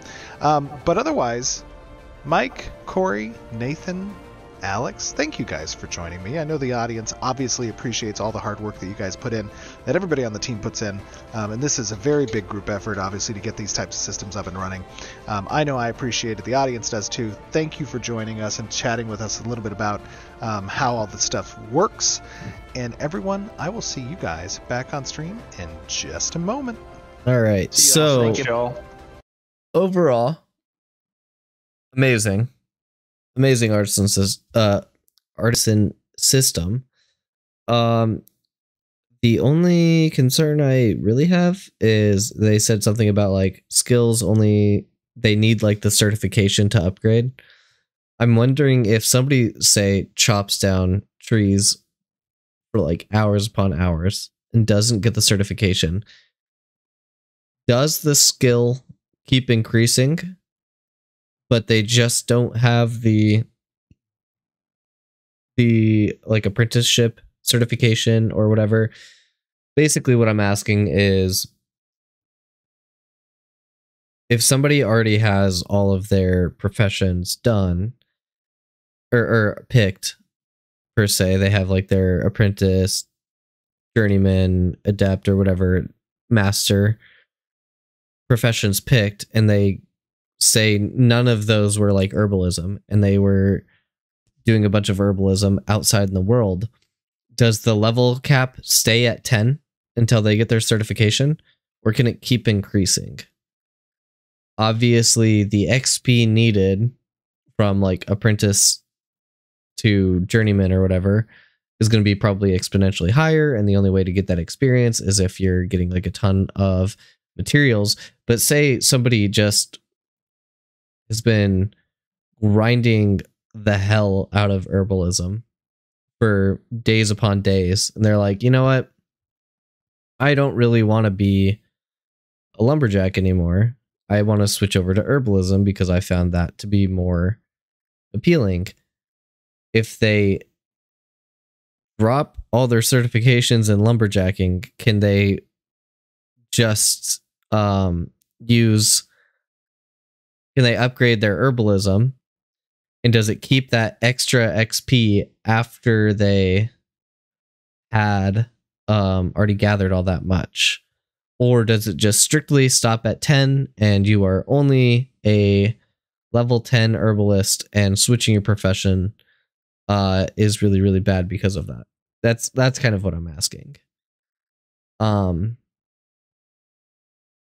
I don't think there's a right or wrong way to do it. I'm just wondering how that interacts when somebody wants to switch their professions and their XP gained from doing said resource gathering.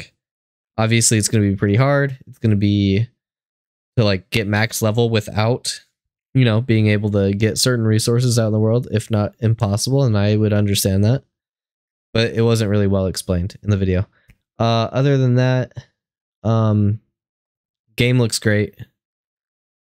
The abilities of the ranger weren't really leaked. Like we can kind of see like the diagram of it, but so far I'm really excited for the ranger leaks, or the ranger showcase next month, because that's one of the classes I'm considering. The corruption looks amazing. Obviously, we're only seeing things from Winstead's point of view, but when you start scaling it out into the world of like other places, makes me really, really excited. It really makes me excited for the potentiality of this game. It is trying to tackle so much, especially the gearing, how making better gear just takes those like little resources, and it took them about an hour to make this one sword. I think that's a valuable, like, I think that's nothing to scoff at in time wise, but obviously they were like demonstrating, they weren't just getting the materials. It could have probably gotten shortened down to like maybe a half hour. They also had to wait for a specific time of day to get some of these items and stuff. I think it's an appropriate amount of time to get the gearing that you need.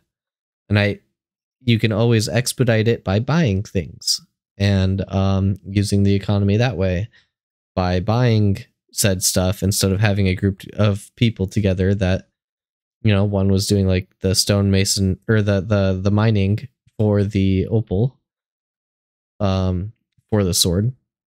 So that's pretty cool.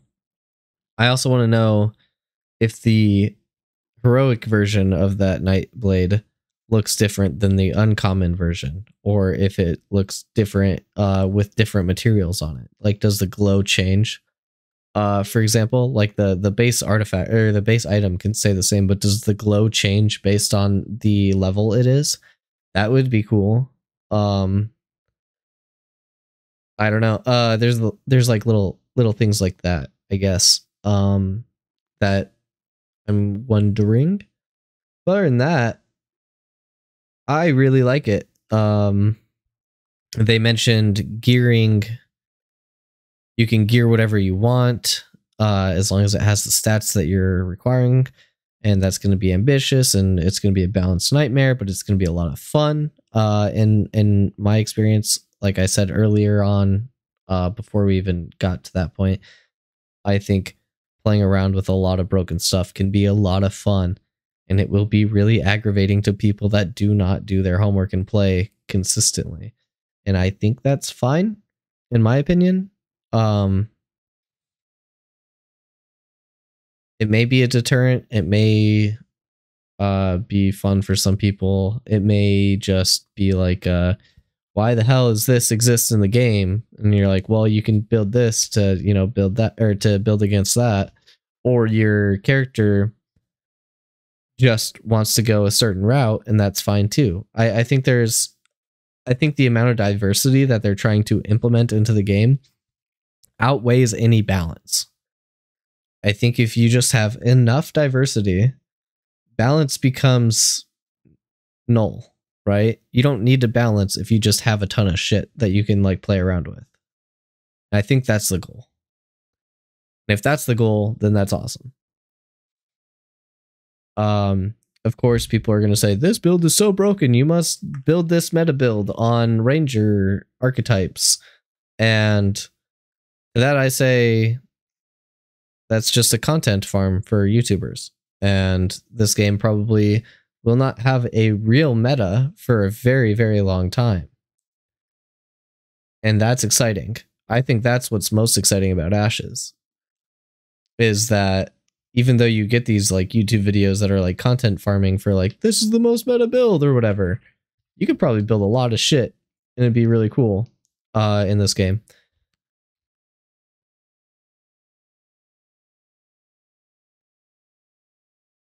I feel like crafting in Ashes also was a step above PAX Days. Like, now that I've played PAX Day for a long time, and they had the different materials and stuff like that, and you can build and like craft like your buildings and stuff, I think gear-wise, it's similar. It's more simplified in Ashes, but also more complex with the amount of different systems, different items, and stuff like that. I think Ashes this time did crafting better than what PAX Day did because you are able to queue times things. There may be only limited slots. They thought about that. That's cool. That gives you a reason to keep coming back to your local node to, you know, come check on your like your processing, your crafting and stuff like that. But the queue time doesn't stop you from playing, and that's the biggest thing that I noticed that was wrong in PAX Day. And I think that's probably the best option that Ashes could have done. And it also kind of limits the amount of things that can be built without putting time and effort into something. And I think I'm okay with it. Yeah. I think overall, I don't really have any complaints about the artisanship tree. I'm not going to be an artisan by any means, but I'm sure there are a lot of artisans that are very happy with the amount of choices, the amount of resources, the amount of stuff that they can do. The really difficult part, I think, for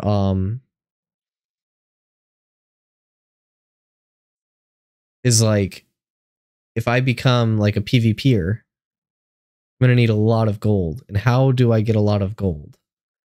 If I am just out in the world a lot. And the only thing I can think of is gathering resources while I'm out there and bringing them back. But I can only be a master in 2 gathering professions, you know? And getting this gear may prove difficult for people that don't want to interact with the system at all.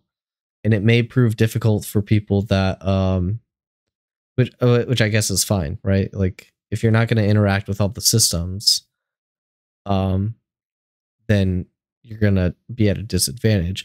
But also it makes people do stuff that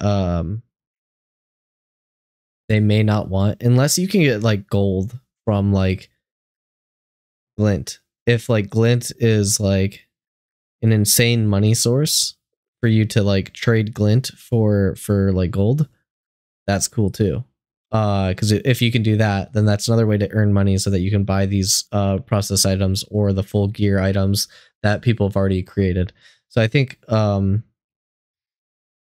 long as there's ways for people outside of the artisanship like zone, and they just want to be like out in the world and doing stuff, as long as they can make money doing those things, then good. Everything is good. Yeah. That's the only thing I can think of. We've covered it. Queue times, gearing, artisanship progression, the leveling up of items. We haven't even gotten to enchanting yet. Enchanting could be another thing that can level up those items to the next level. We've talked about visual clarity on these weapon upgrades. We've talked about the simplicity of a complex system. Yeah, I think Ashes is checking all the boxes, and every time I watch a new dev update, I get more and more excited for Alpha 2. Can't wait for December, because I would love know when I get to play this game. I am gonna go back to this Twitch clip, and we're gonna watch like their Q&A and stuff. We're not even in night yet.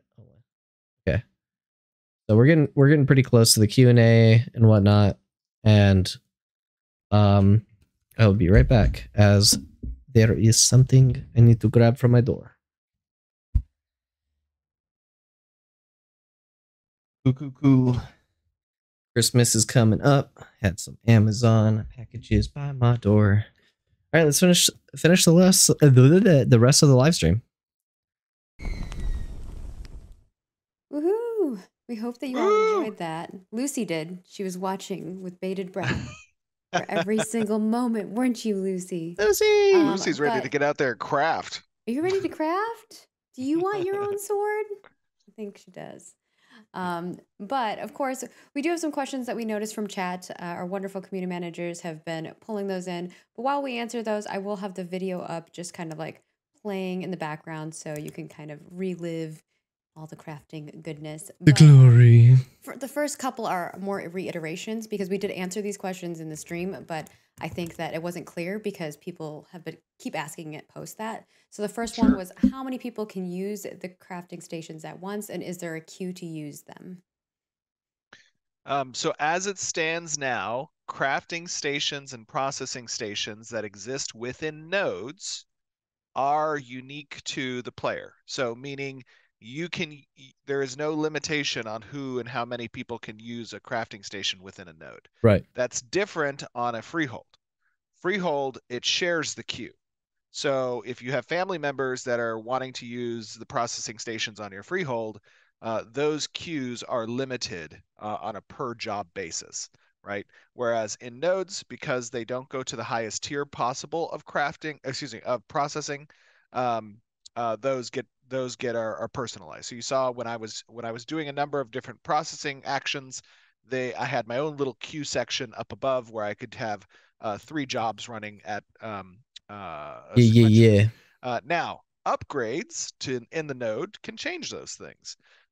So as the service building that's offering the processing or the crafting, it has upgrades. There are policies that exist.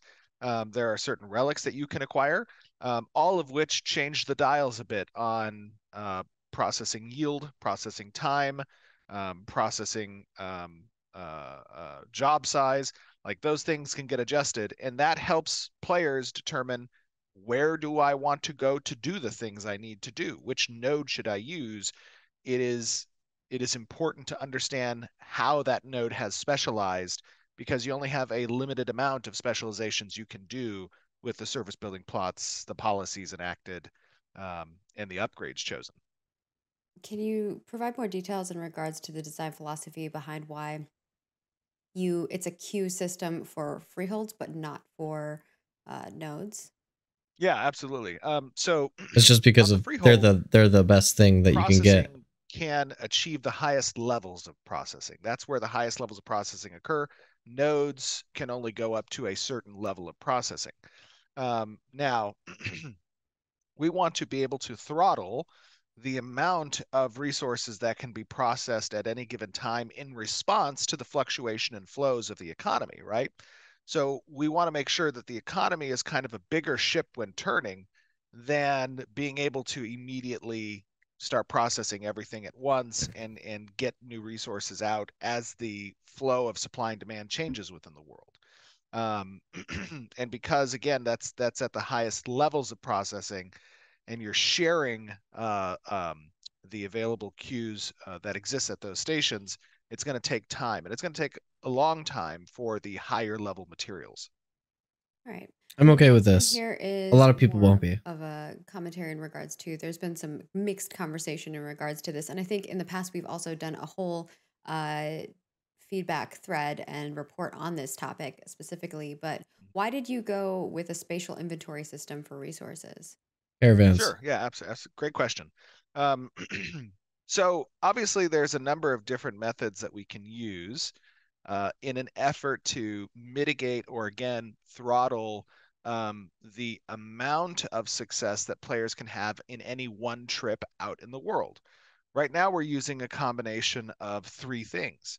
We are using progression gating through your profession level, right? So you need to have a certain level to access certain resources. We are utilizing the spatial inventory space as a limitation on how much things you can gather before you need to go back to town. And then lastly, we have a tool predicate where you need to have a tool that is relevant for the resource you're gathering, and those tools have a decay value after each use. Weight is obviously an approach that we could take if we wanted to limit. However, the spatial system works in concert with a number of other types of systems. For example, we want to have itemization drop on death, specifically as it relates to material items. And we want there to be an additional layer above just weight that introduces complexity And where there is complexity, there is choice, and there is strategy, and there is planning required on behalf of the player in order to set themselves up for the best possible success in certain situations, right? And so situationally, it's unique which bag type you choose. This also gives us a unique progression realm within bags themselves, so that bags are catered towards a specific quote unquote weight class, and that is augmented by the spatial component, right? So as you introduce not just the weight aspect that you would normally see through stack size, but you also have the grid formation of the spatial aspect to again make it a relevant choice when you're leaving town, which bags I'm going to have equipped. And we want to have a deep progression in bag choice as well, because it not only interfaces with the resource gathering, but also the PvP aspect of things, and players can cater themselves towards one of those directions. Yep. So, you know, with a broader appeal that the game design provides through having these multiple progression loops that are somewhat disparate in interest, some being PvP, some being PvE, some being crafting oriented, this all provides a matrix of decision making on behalf. I have a question. If I had general bags, not like rock bags or whatever, but like say I'm like pretty high level and I have a bunch of spaces in my like resource bag that are just general, you can put any resource inside of them. They may only stack like 10 rocks instead of 30 rocks.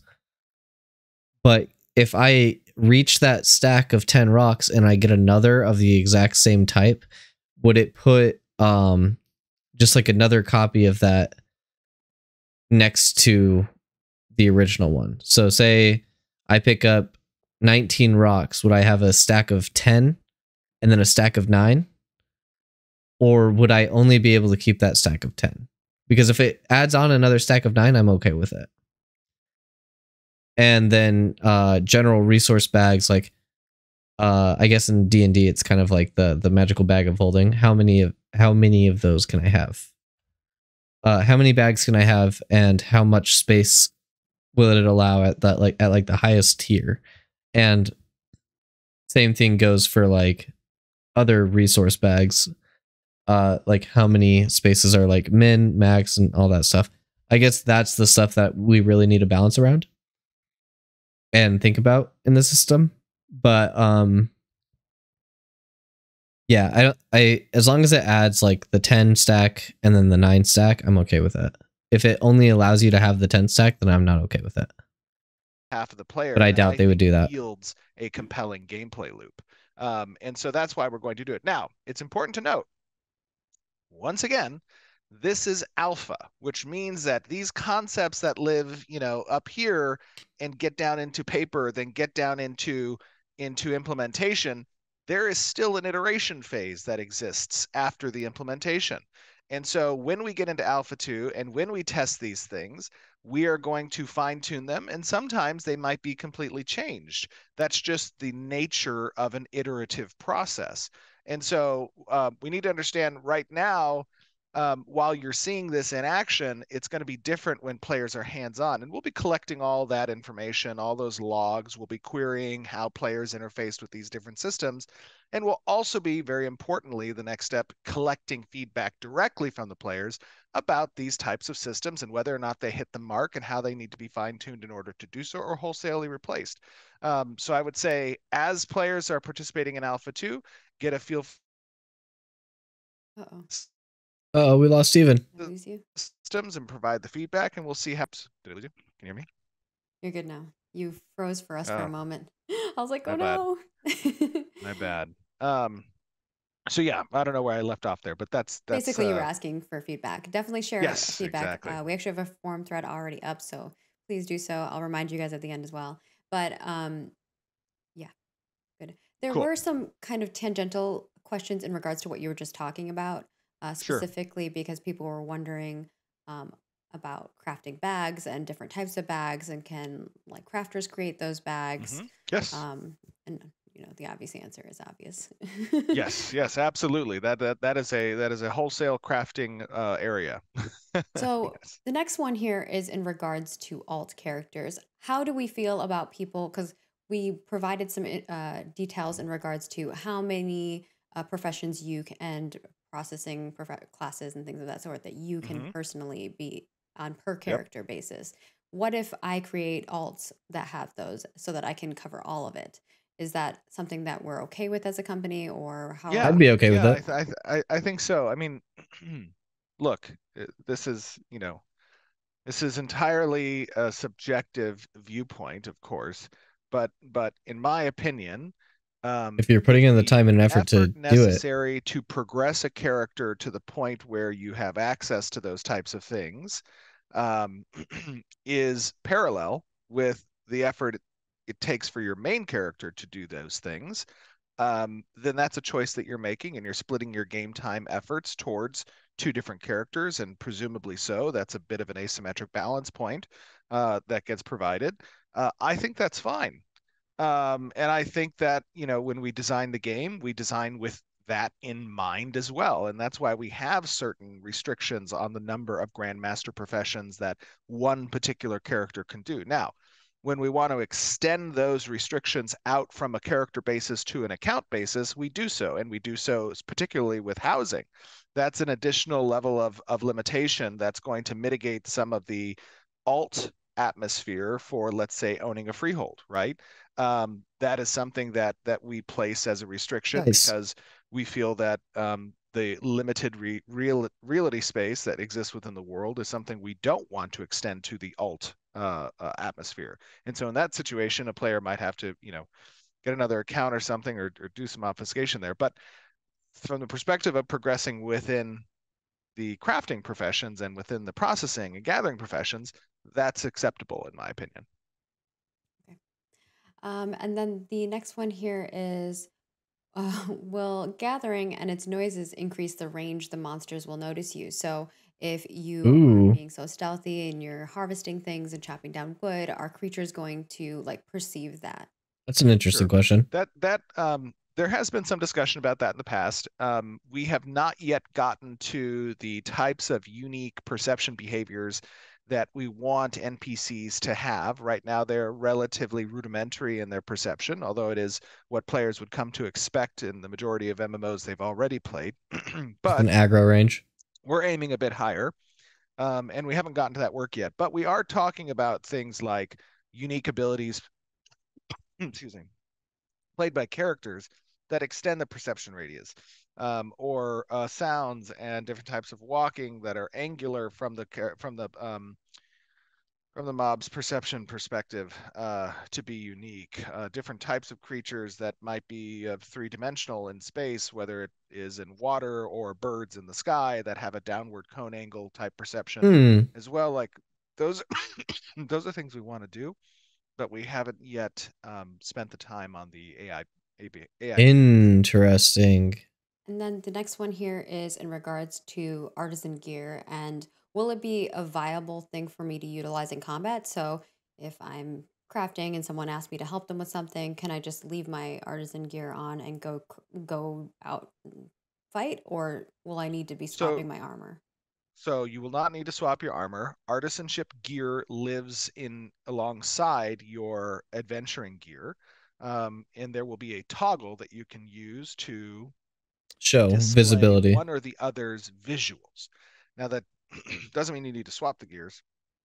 It means that if you want to be seen as wearing the herbalist's outfit, you can. You're still going to have your adventuring gear present and on the character, and benefiting from the stats that are conferred by them, and vice versa for for the gathering gear or the artisanship gear. It's like another cosmetic, but it's in-game created. Here is in regards to upgrading items. So if I create an item at a low quality, will I later be able to upgrade that item when I have the resources to do so? Yeah, we want to be careful, so right now, as you saw in the stream, the contribution of materials to crafting an item results in advancing the rarity of that item. Now that doesn't exclude players who don't have the legendary or the higher quality contributed resources from progressing their common item up the rarity tree through enchantments such as scroll enchanting or through tempering the gear. Both of those can affect the quality and the rarity of the gear that you produce, but by contributing the resources during the crafting process, you are getting a head start with the higher quality item and now are less dependent on those other avenues to achieve that, which might be, again, a different vertical space of progression that you don't have as good of access to, right? So it's kind of distributing that approach. Okay. And then this is probably one I noticed. I don't think I really more understood of that. our, long-term fans who have been with us and on this journey for a really long time. They are curious about what happened to the more manual crafting side of crafting, because we didn't That is, showcase yeah. that here. We showed Who mostly is that? fast crafting. Who's a long time? A lot of people. A I saw lot of people. I thought you said there's one ask. person. I thought I heard you say like we No. have a long time person who's been asking. I was like, oh my god, No, who's no, that? no, no. Okay, I meant generally. I noticed this question from got people it. who are Yes, fans for a long time, not for sure, for new sure. people. So that is still a work in progress. And Okay. you know, we want to be I'd be careful here all when day we if I listed all the showcase. names. Yeah, no, fair. We want to be careful that when we showcase certain systems, that we're doing so in a way that's digestible, obviously, and allows for people to provide feedback. But not all systems come online as fast as we want them to. That particular gameplay layer is still a work in progress. And you will likely be getting an update on it at some point in the future when we're ready to showcase it, but it is still intended. The question that's outstanding with that mini game layer, or I don't really like calling it a mini game Yeah, layer, that's why I was calling it manual crafting. I know, Because it I gets really know. confusing when you say mini games, because it is not mini games.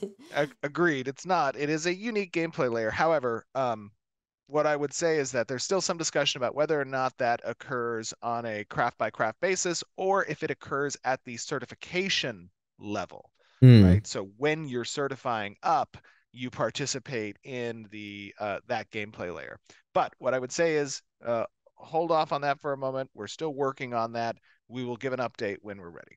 Okay. Also, putting things into a core functional state allows us to test some of those core systems and features so that we can kick out all the bugs that are potentially there. And believe me, we've fixed a lot of them already. So, and there's plenty more that will come along the way as we move towards that more manual crafting process. And then the next one here is, will the skin of the weapons have slight changes depending on the rarity that it's crafted? Ooh, I asked that. Yes. Yeah. You saw there that the Oh no. Ad break. Sag break.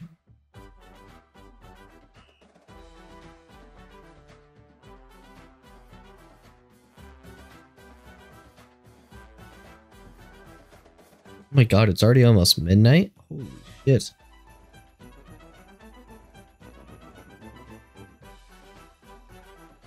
Oh my god, I got another ad after this. Sag.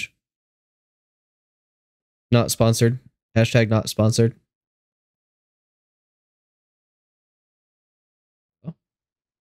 the rarity of that sword was heroic, and when it was equipped, you saw some effects that were kind of pulsating up the weapon. Yeah. Those types of effects will be yielded the higher quality and or rarity that the weapon is. Oh, nice. So it's something that also is visually conveyed to other players, if not from that's a badass weapon, but from getting some data point on the equipment that another player has. So yes, there are some effects that get scaled up when that happens. Nice. All right, we got two more and then we'll move on to the next segment. Otherwise, we'll be here all day because Vagnar and Roshan keep adding them, which is awesome. The next one here is, can a player of any profession level learn any recipe? Or do I have to be like a certain level to learn the recipes? Probably have to be a certain level. Oh, that's a good question. I know we've gone back and forth on that in the past. I believe that currently you might need to have the appropriate ability to craft the recipe in order to learn it. I believe that's the current approach, but I could be wrong on that. I'll have to double check. And like Steven said before, everything's subject to change as we test things, as you guys experience things, as you provide your feedback, we adjust things as well. And then the last one here is, can a player equip multiple of the same types of bags, or are bags unique to characters in some way? No, you can equip multiple of the same types of bags. You All can right. be highly specialized. Cool, cool. And I think there was a tangential one here, was can people put these crafted bags on their mules as well? Like their mount? Put craft. I'm sorry, my battery just said it's about to die. Sorry, say again. The say it one time. crafted, can they put the crafted bags on their mules as well? Like the satchels on their bags? No, no, the mules use the cargo system. So the cargo system is crate based. You have to acquire the crates, and then you can equip them to the vehicles and or mules.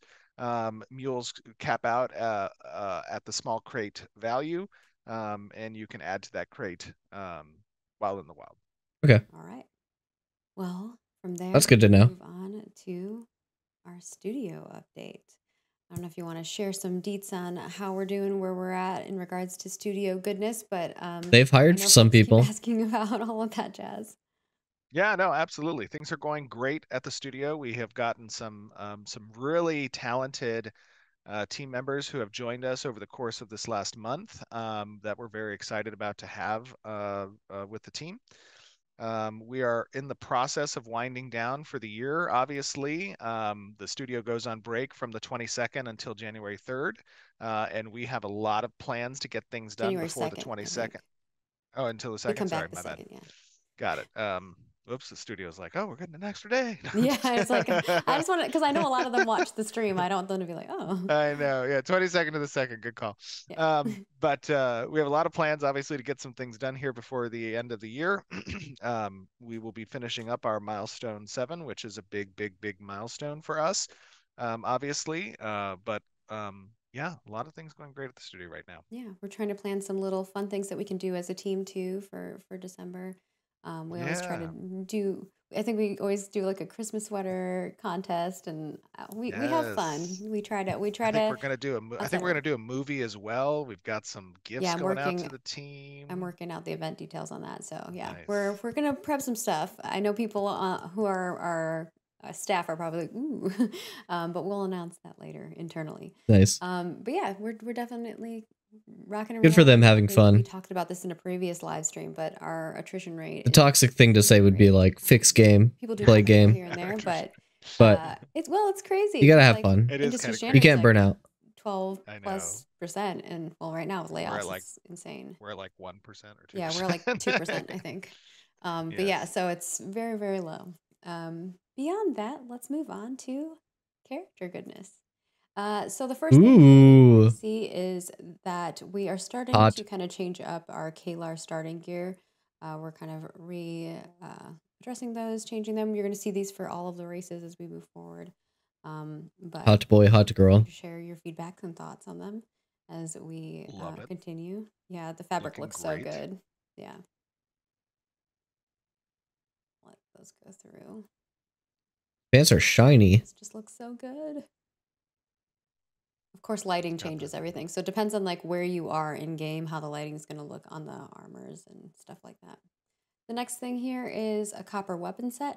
You're probably going to see these for every type of material. So I think you've seen some of them from previous materials too in the past. But you'll probably be seeing more of those as we move forward. A lot of weapons and armors are being made. Tons of them. A very rich, diverse grouping of itemization that can be progressed through. Going crazy. Questing, drops, and crafting. It's almost reminded me a little bit of RuneScape. Speaking of which, we have some Carfin weapons. We have a dagger and a focus that are being worked on right now. I think we've shown some of the other Carfin weapons in the past as well. Do like daggers. Daggers do be cool. Few in there. Because obviously that's going to be a fun dungeon. And then we have the Scarlet Remembrance, the little ring that we had. The lore for this is really sweet. Cool. So if you haven't read it, I would highly recommend. And then we have the Fae Guards, which this was of contention. Some people loved this set and some people didn't. But now you're seeing the 3D render of it, which looks great. Yeah. I mean, different. I didn't buy it, which I think but is fun. nice. And then we've got the Bloomfest, which is from that same set. That's a cute horse. Oh, I love it. Beautiful. And then Who did this one? This one, Bloomfest, was our wonderful intern, Marlene. Nice. Oh my God, Marlene! Get a shout out, Marlene. Very cool. And then we have the mature drill spider. Oop. This isn't a T pose, so the Stinger. little spiky thing is, would be up, not flat like that. And then we have the Rainrock Fawn. Ooh, that's sick. Turntable for this one too. Hell yeah. So cool. That's dope as hell. There's going to be some interesting creatures in the world. The different materials in the game too. Oh yeah. A little corrupt version of it. Yeah. Oh no. Turns red. This one is one of my favorites. This is the Shoal Skipper. Shoal Skipper. Skipper. This is what we all look like after Thanksgiving dinner. I can't wait to ride that thing in the ocean and just like lay down a bunch of mines for ships and stuff. That would be crazy. Oh my gosh. I love that. Mines? He's plotting his revenge. I mean mines. Just have like a squad of these. Oh, that'd be so water. fun to see a squad of them. Oh my gosh. In Alpha 1, we all went in the water. We were all on those turtles, you remember? And then we did the barrel roll all in a row like a wave. Yes, do you remember that? So good. I remember. That was so fun. I think it was with fun. the PI folks when we did that. I don't know if the PI folks remember. But it was a lot of fun. That's what happens in private testing. You do weird things because we were having everybody line up and they were like, run to the shore because we were trying to test having a lot of people in one area. I remember that. That was actually an Alpha 1. I was there for that.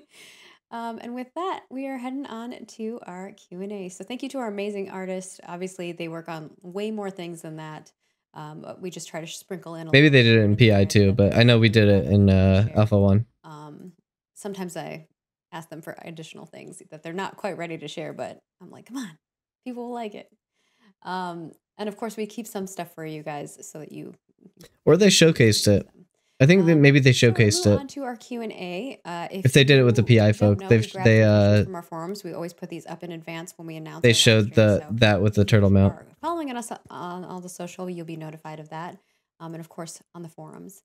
The first question here is from Nice Gaming. Thank you, Nice, for also making amazing content. We always love seeing that.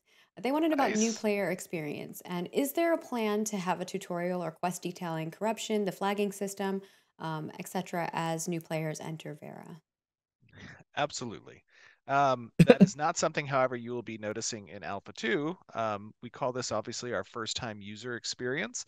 The first-time user experience is something that's going to have a lot of love and attention during betas, but is not going to have much attention during Alpha 2. But it is intended for us to have a very in-depth first-time user experience to kind of introduce players to the number of different systems, right? Nice. They're not going to be super in depth. We don't believe that first-time user experiences should handhold players through all of the processes and reveal the world, so to speak, but just to give them a shallow touch for these systems so that they understand the concepts and essentially how to navigate. But I mean, that's kind of what the certification thing is for like lumberjacking and stuff is. We've been trying to take a more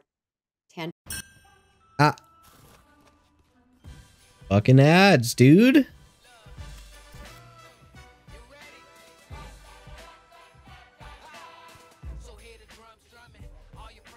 God, I'm hungry. I'm gonna order food.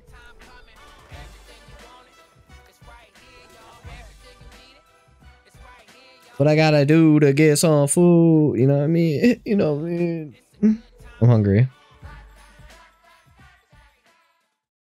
Process of like you're learning through the game and not always through windows popping up at you too. Ooh, I'm out. The next question is from Narar, who wants to know about stolen glint. This was a contentious question after you talked about this on the Caravan live stream, so I think this is a great one to also clarify. So I'm glad it got picked in the random generator. Wait, what is it? The question is, will a character be able to loot their own corpse and retrieve their dropped glint as normal glint again, or is it forever stolen glint the second that the character dies? Ooh. Does this also mean that if my friends loot my body, and gives me my glint back, it's considered stolen. Ooh, that's interesting. The problem here was that you die and then your glint becomes stolen glint, but then if you loot it's weird for it to be stolen. The glint does not become stolen on death. It becomes stolen on looting. And as long as it's not you, right? Correct. Yeah. If you're that able makes to sense. loot your own body, it will not be converted into stolen glint. If, however, another player, regardless of their affiliation, loots the body, it will then be converted. The glint will be sunk, and the stolen glint will replace. Your friends can steal stuff from you. It is true. And of course, the next one is from Lashing, and they want to know about NPC levels. Will mob level keep scaling past player max level as an indicator for power level? I think this is more in regards to at high level, will there still be challenging combat for me beyond that? Wait, so what's the question? Will mob level keep scaling past the max player level? Yes. When the game, both in Alpha 2 and when the game launches, there will be monsters whose technical level is above that of the cap. And the intent there is obviously, again, to provide some level of challenge that exceeds a comparable level challenge rating. Nice. Yes, that is expected. All right. And then Neurotoxin wants to know about crafting agency. What percentage of an item's specifically like a weapon that hits corrupted targets harder will be defined specifically by blueprint, material, character, skill, the station and region where it was crafted, and by the player's own selective inputs. So I think this is a pretty meaty question, but just, I guess, kind of breaking it up. Where do the power elements come from percentage-wise per the different elements of crafting? Well, a big chunk of it's going to come from the static recipe value, right? That's going to drive a lot of the stat block. And then, as we saw here, you will be able to influence the quality of the recipe and the distribution of stats within the stat block based on the components that are dedicated to the craft. Right. So that presents a wide variety of potential output from a single recipe. Recipes have the ability to gain recipes themselves can gain experience. You can unlock different results through different compositional contributions of resources, and that in and of itself is kind of an exploration progression that crafters will have access to. Nice. And our next one is about crafting innovation from Old Cat. Aw. And they want to know, will players have the ability to innovate within the crafting system, creating unique items or designs? If so, how much customization can players expect when it comes to crafting their own gear or items? Yeah, I think this is pretty much the same kind of answer that I just gave, which is that obviously there are statically defined an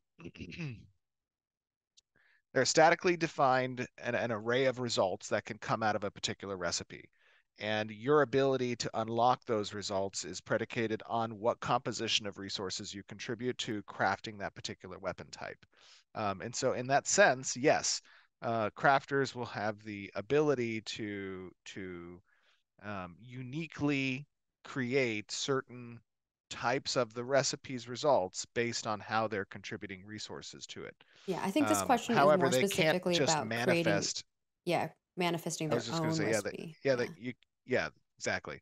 The result has to have a corresponding recipe definition, and so in that sense, it isn't completely customizable to the point where the player gets to uniquely create these particular items, but rather they are discovering what creations are possible with each recipe type. Okay. And then I'm sorry if I say your name wrong. Just DM me in Discord or something or forums and let me know how to actually pronounce it. Moluxtos.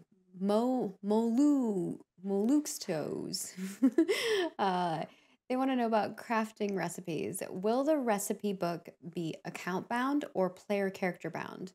Will there be account wide sharing recipes? So can I share my recipes with my other characters, or do I have to do them per character? This brings us back to the Yeah, the alt previous- question. yeah. And the alt question was, And how do we feel about people making alts in order to kind of corner the you have to get mastery profession? recipes on every character. If you learn a recipe, it stays on that character. And if you want another character to have access to those recipes, they have to achieve those recipes in order to do so. Fair. And so in that sense, we're not making it absolutely easier fair, right? It is an equitable amount of effort required in order to achieve the type of payoff you want from these alt characters. All right. And then Roni Scaponi, I always love that name. They want to know about gathering skills. Do gatherers need to spec into group-based gathering at the expense of solo gathering? Do they need to? No. No, I do not believe so. So they can spec into, they can do both equally. Yeah, correct. Okay. And then Tiger Blue Eyes wants to wait, know hold on. I need to replay that. They want to know about gathering skills. Do gatherers need to spec into group-based gathering at the expense of solo gathering? Okay. Materials in a higher level recipe, is that allowed? Yes. Going cross tiers, for example, using high level material. Yeah, correct. Okay. And then Tiger Blue Eyes wants to know about crafting materials. Are crafting materials going cross tiers, for example, using high level material in low level recipes or low level materials in a higher level recipe? Is that allowed? Yes. Mm-hmm. And then Phantom X wants to know about crafting skill. As character artisanship skills improve, will RNG in the process go down? That is a good question. Yeah. As I level up, am I more likely to succeed? That would be good. To a degree. That would be good.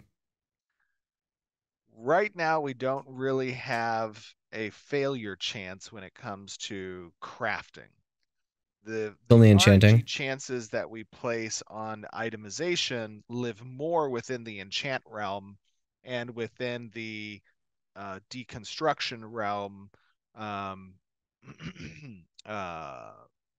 socketing. Like that's where RNG comes into play. The recipe is a relatively high degree of certainty when inputting things. You may not know what the outcome of that input's going to look like, but I wouldn't call that necessarily RNG for failure because you can't necessarily fail that. So yeah, hopefully that answers your question. Yeah. And then drunk. There's basically no RNG unless it comes to will every enchanting. crafting profession be able to make some form of a consumable? No, not every crafting profession will be able to make a form of consumable. All right. I'm assuming like potions. That's like alchemy and stuff. That's not. We made it. You're not gonna have like a consumable for lumberjacking. And like of what? course, we do have some reminders again for you all. Just head on over to our forums. We would love your feedback. Forums.ashesofcreation.com. We have a forum feedback thread already up there for artisanship. So definitely let us know your thoughts, what you think you liked from it, what you'd like to see improved. This is a long stream. It was a long stream. Yeah, this is a long stream. The 3 hours. For the, God damn. The 4K version of the artisanship segment will be up on YouTube right when this is over. So you can go watch that, pause it, look back, so you can really give us feedback on what your thoughts are. And of course, our team is going to be creating a report for the dev team, which is always something that is Yep. I'm about to go make my video on this. I did want to check. I think it's right around this area. Hello? Remember in the gathering stream, we're showing off. He's He really appears at night. able to get some moonbeam over here. We're just gonna mute this actually.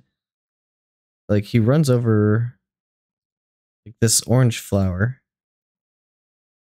or bush.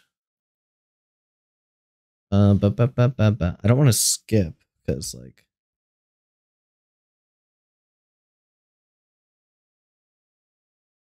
where did I say it?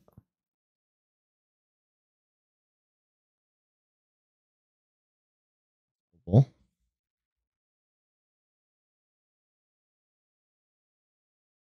I think he gets this.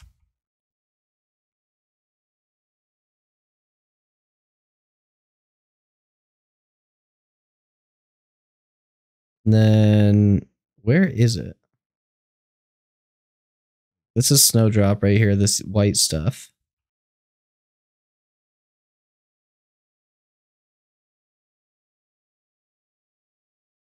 Doesn't he walk over a bush at some point? Ooh.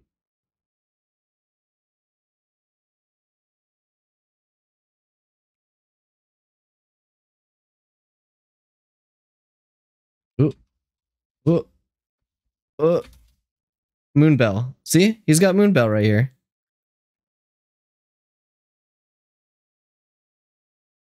So you can get it during the day, but it doesn't bloom until night. Right? There's that. Wait, were they out crafting here? Moonbell. Yeah, see, it's the same thing. Still Moonbell. You can get it during the day. That's cool.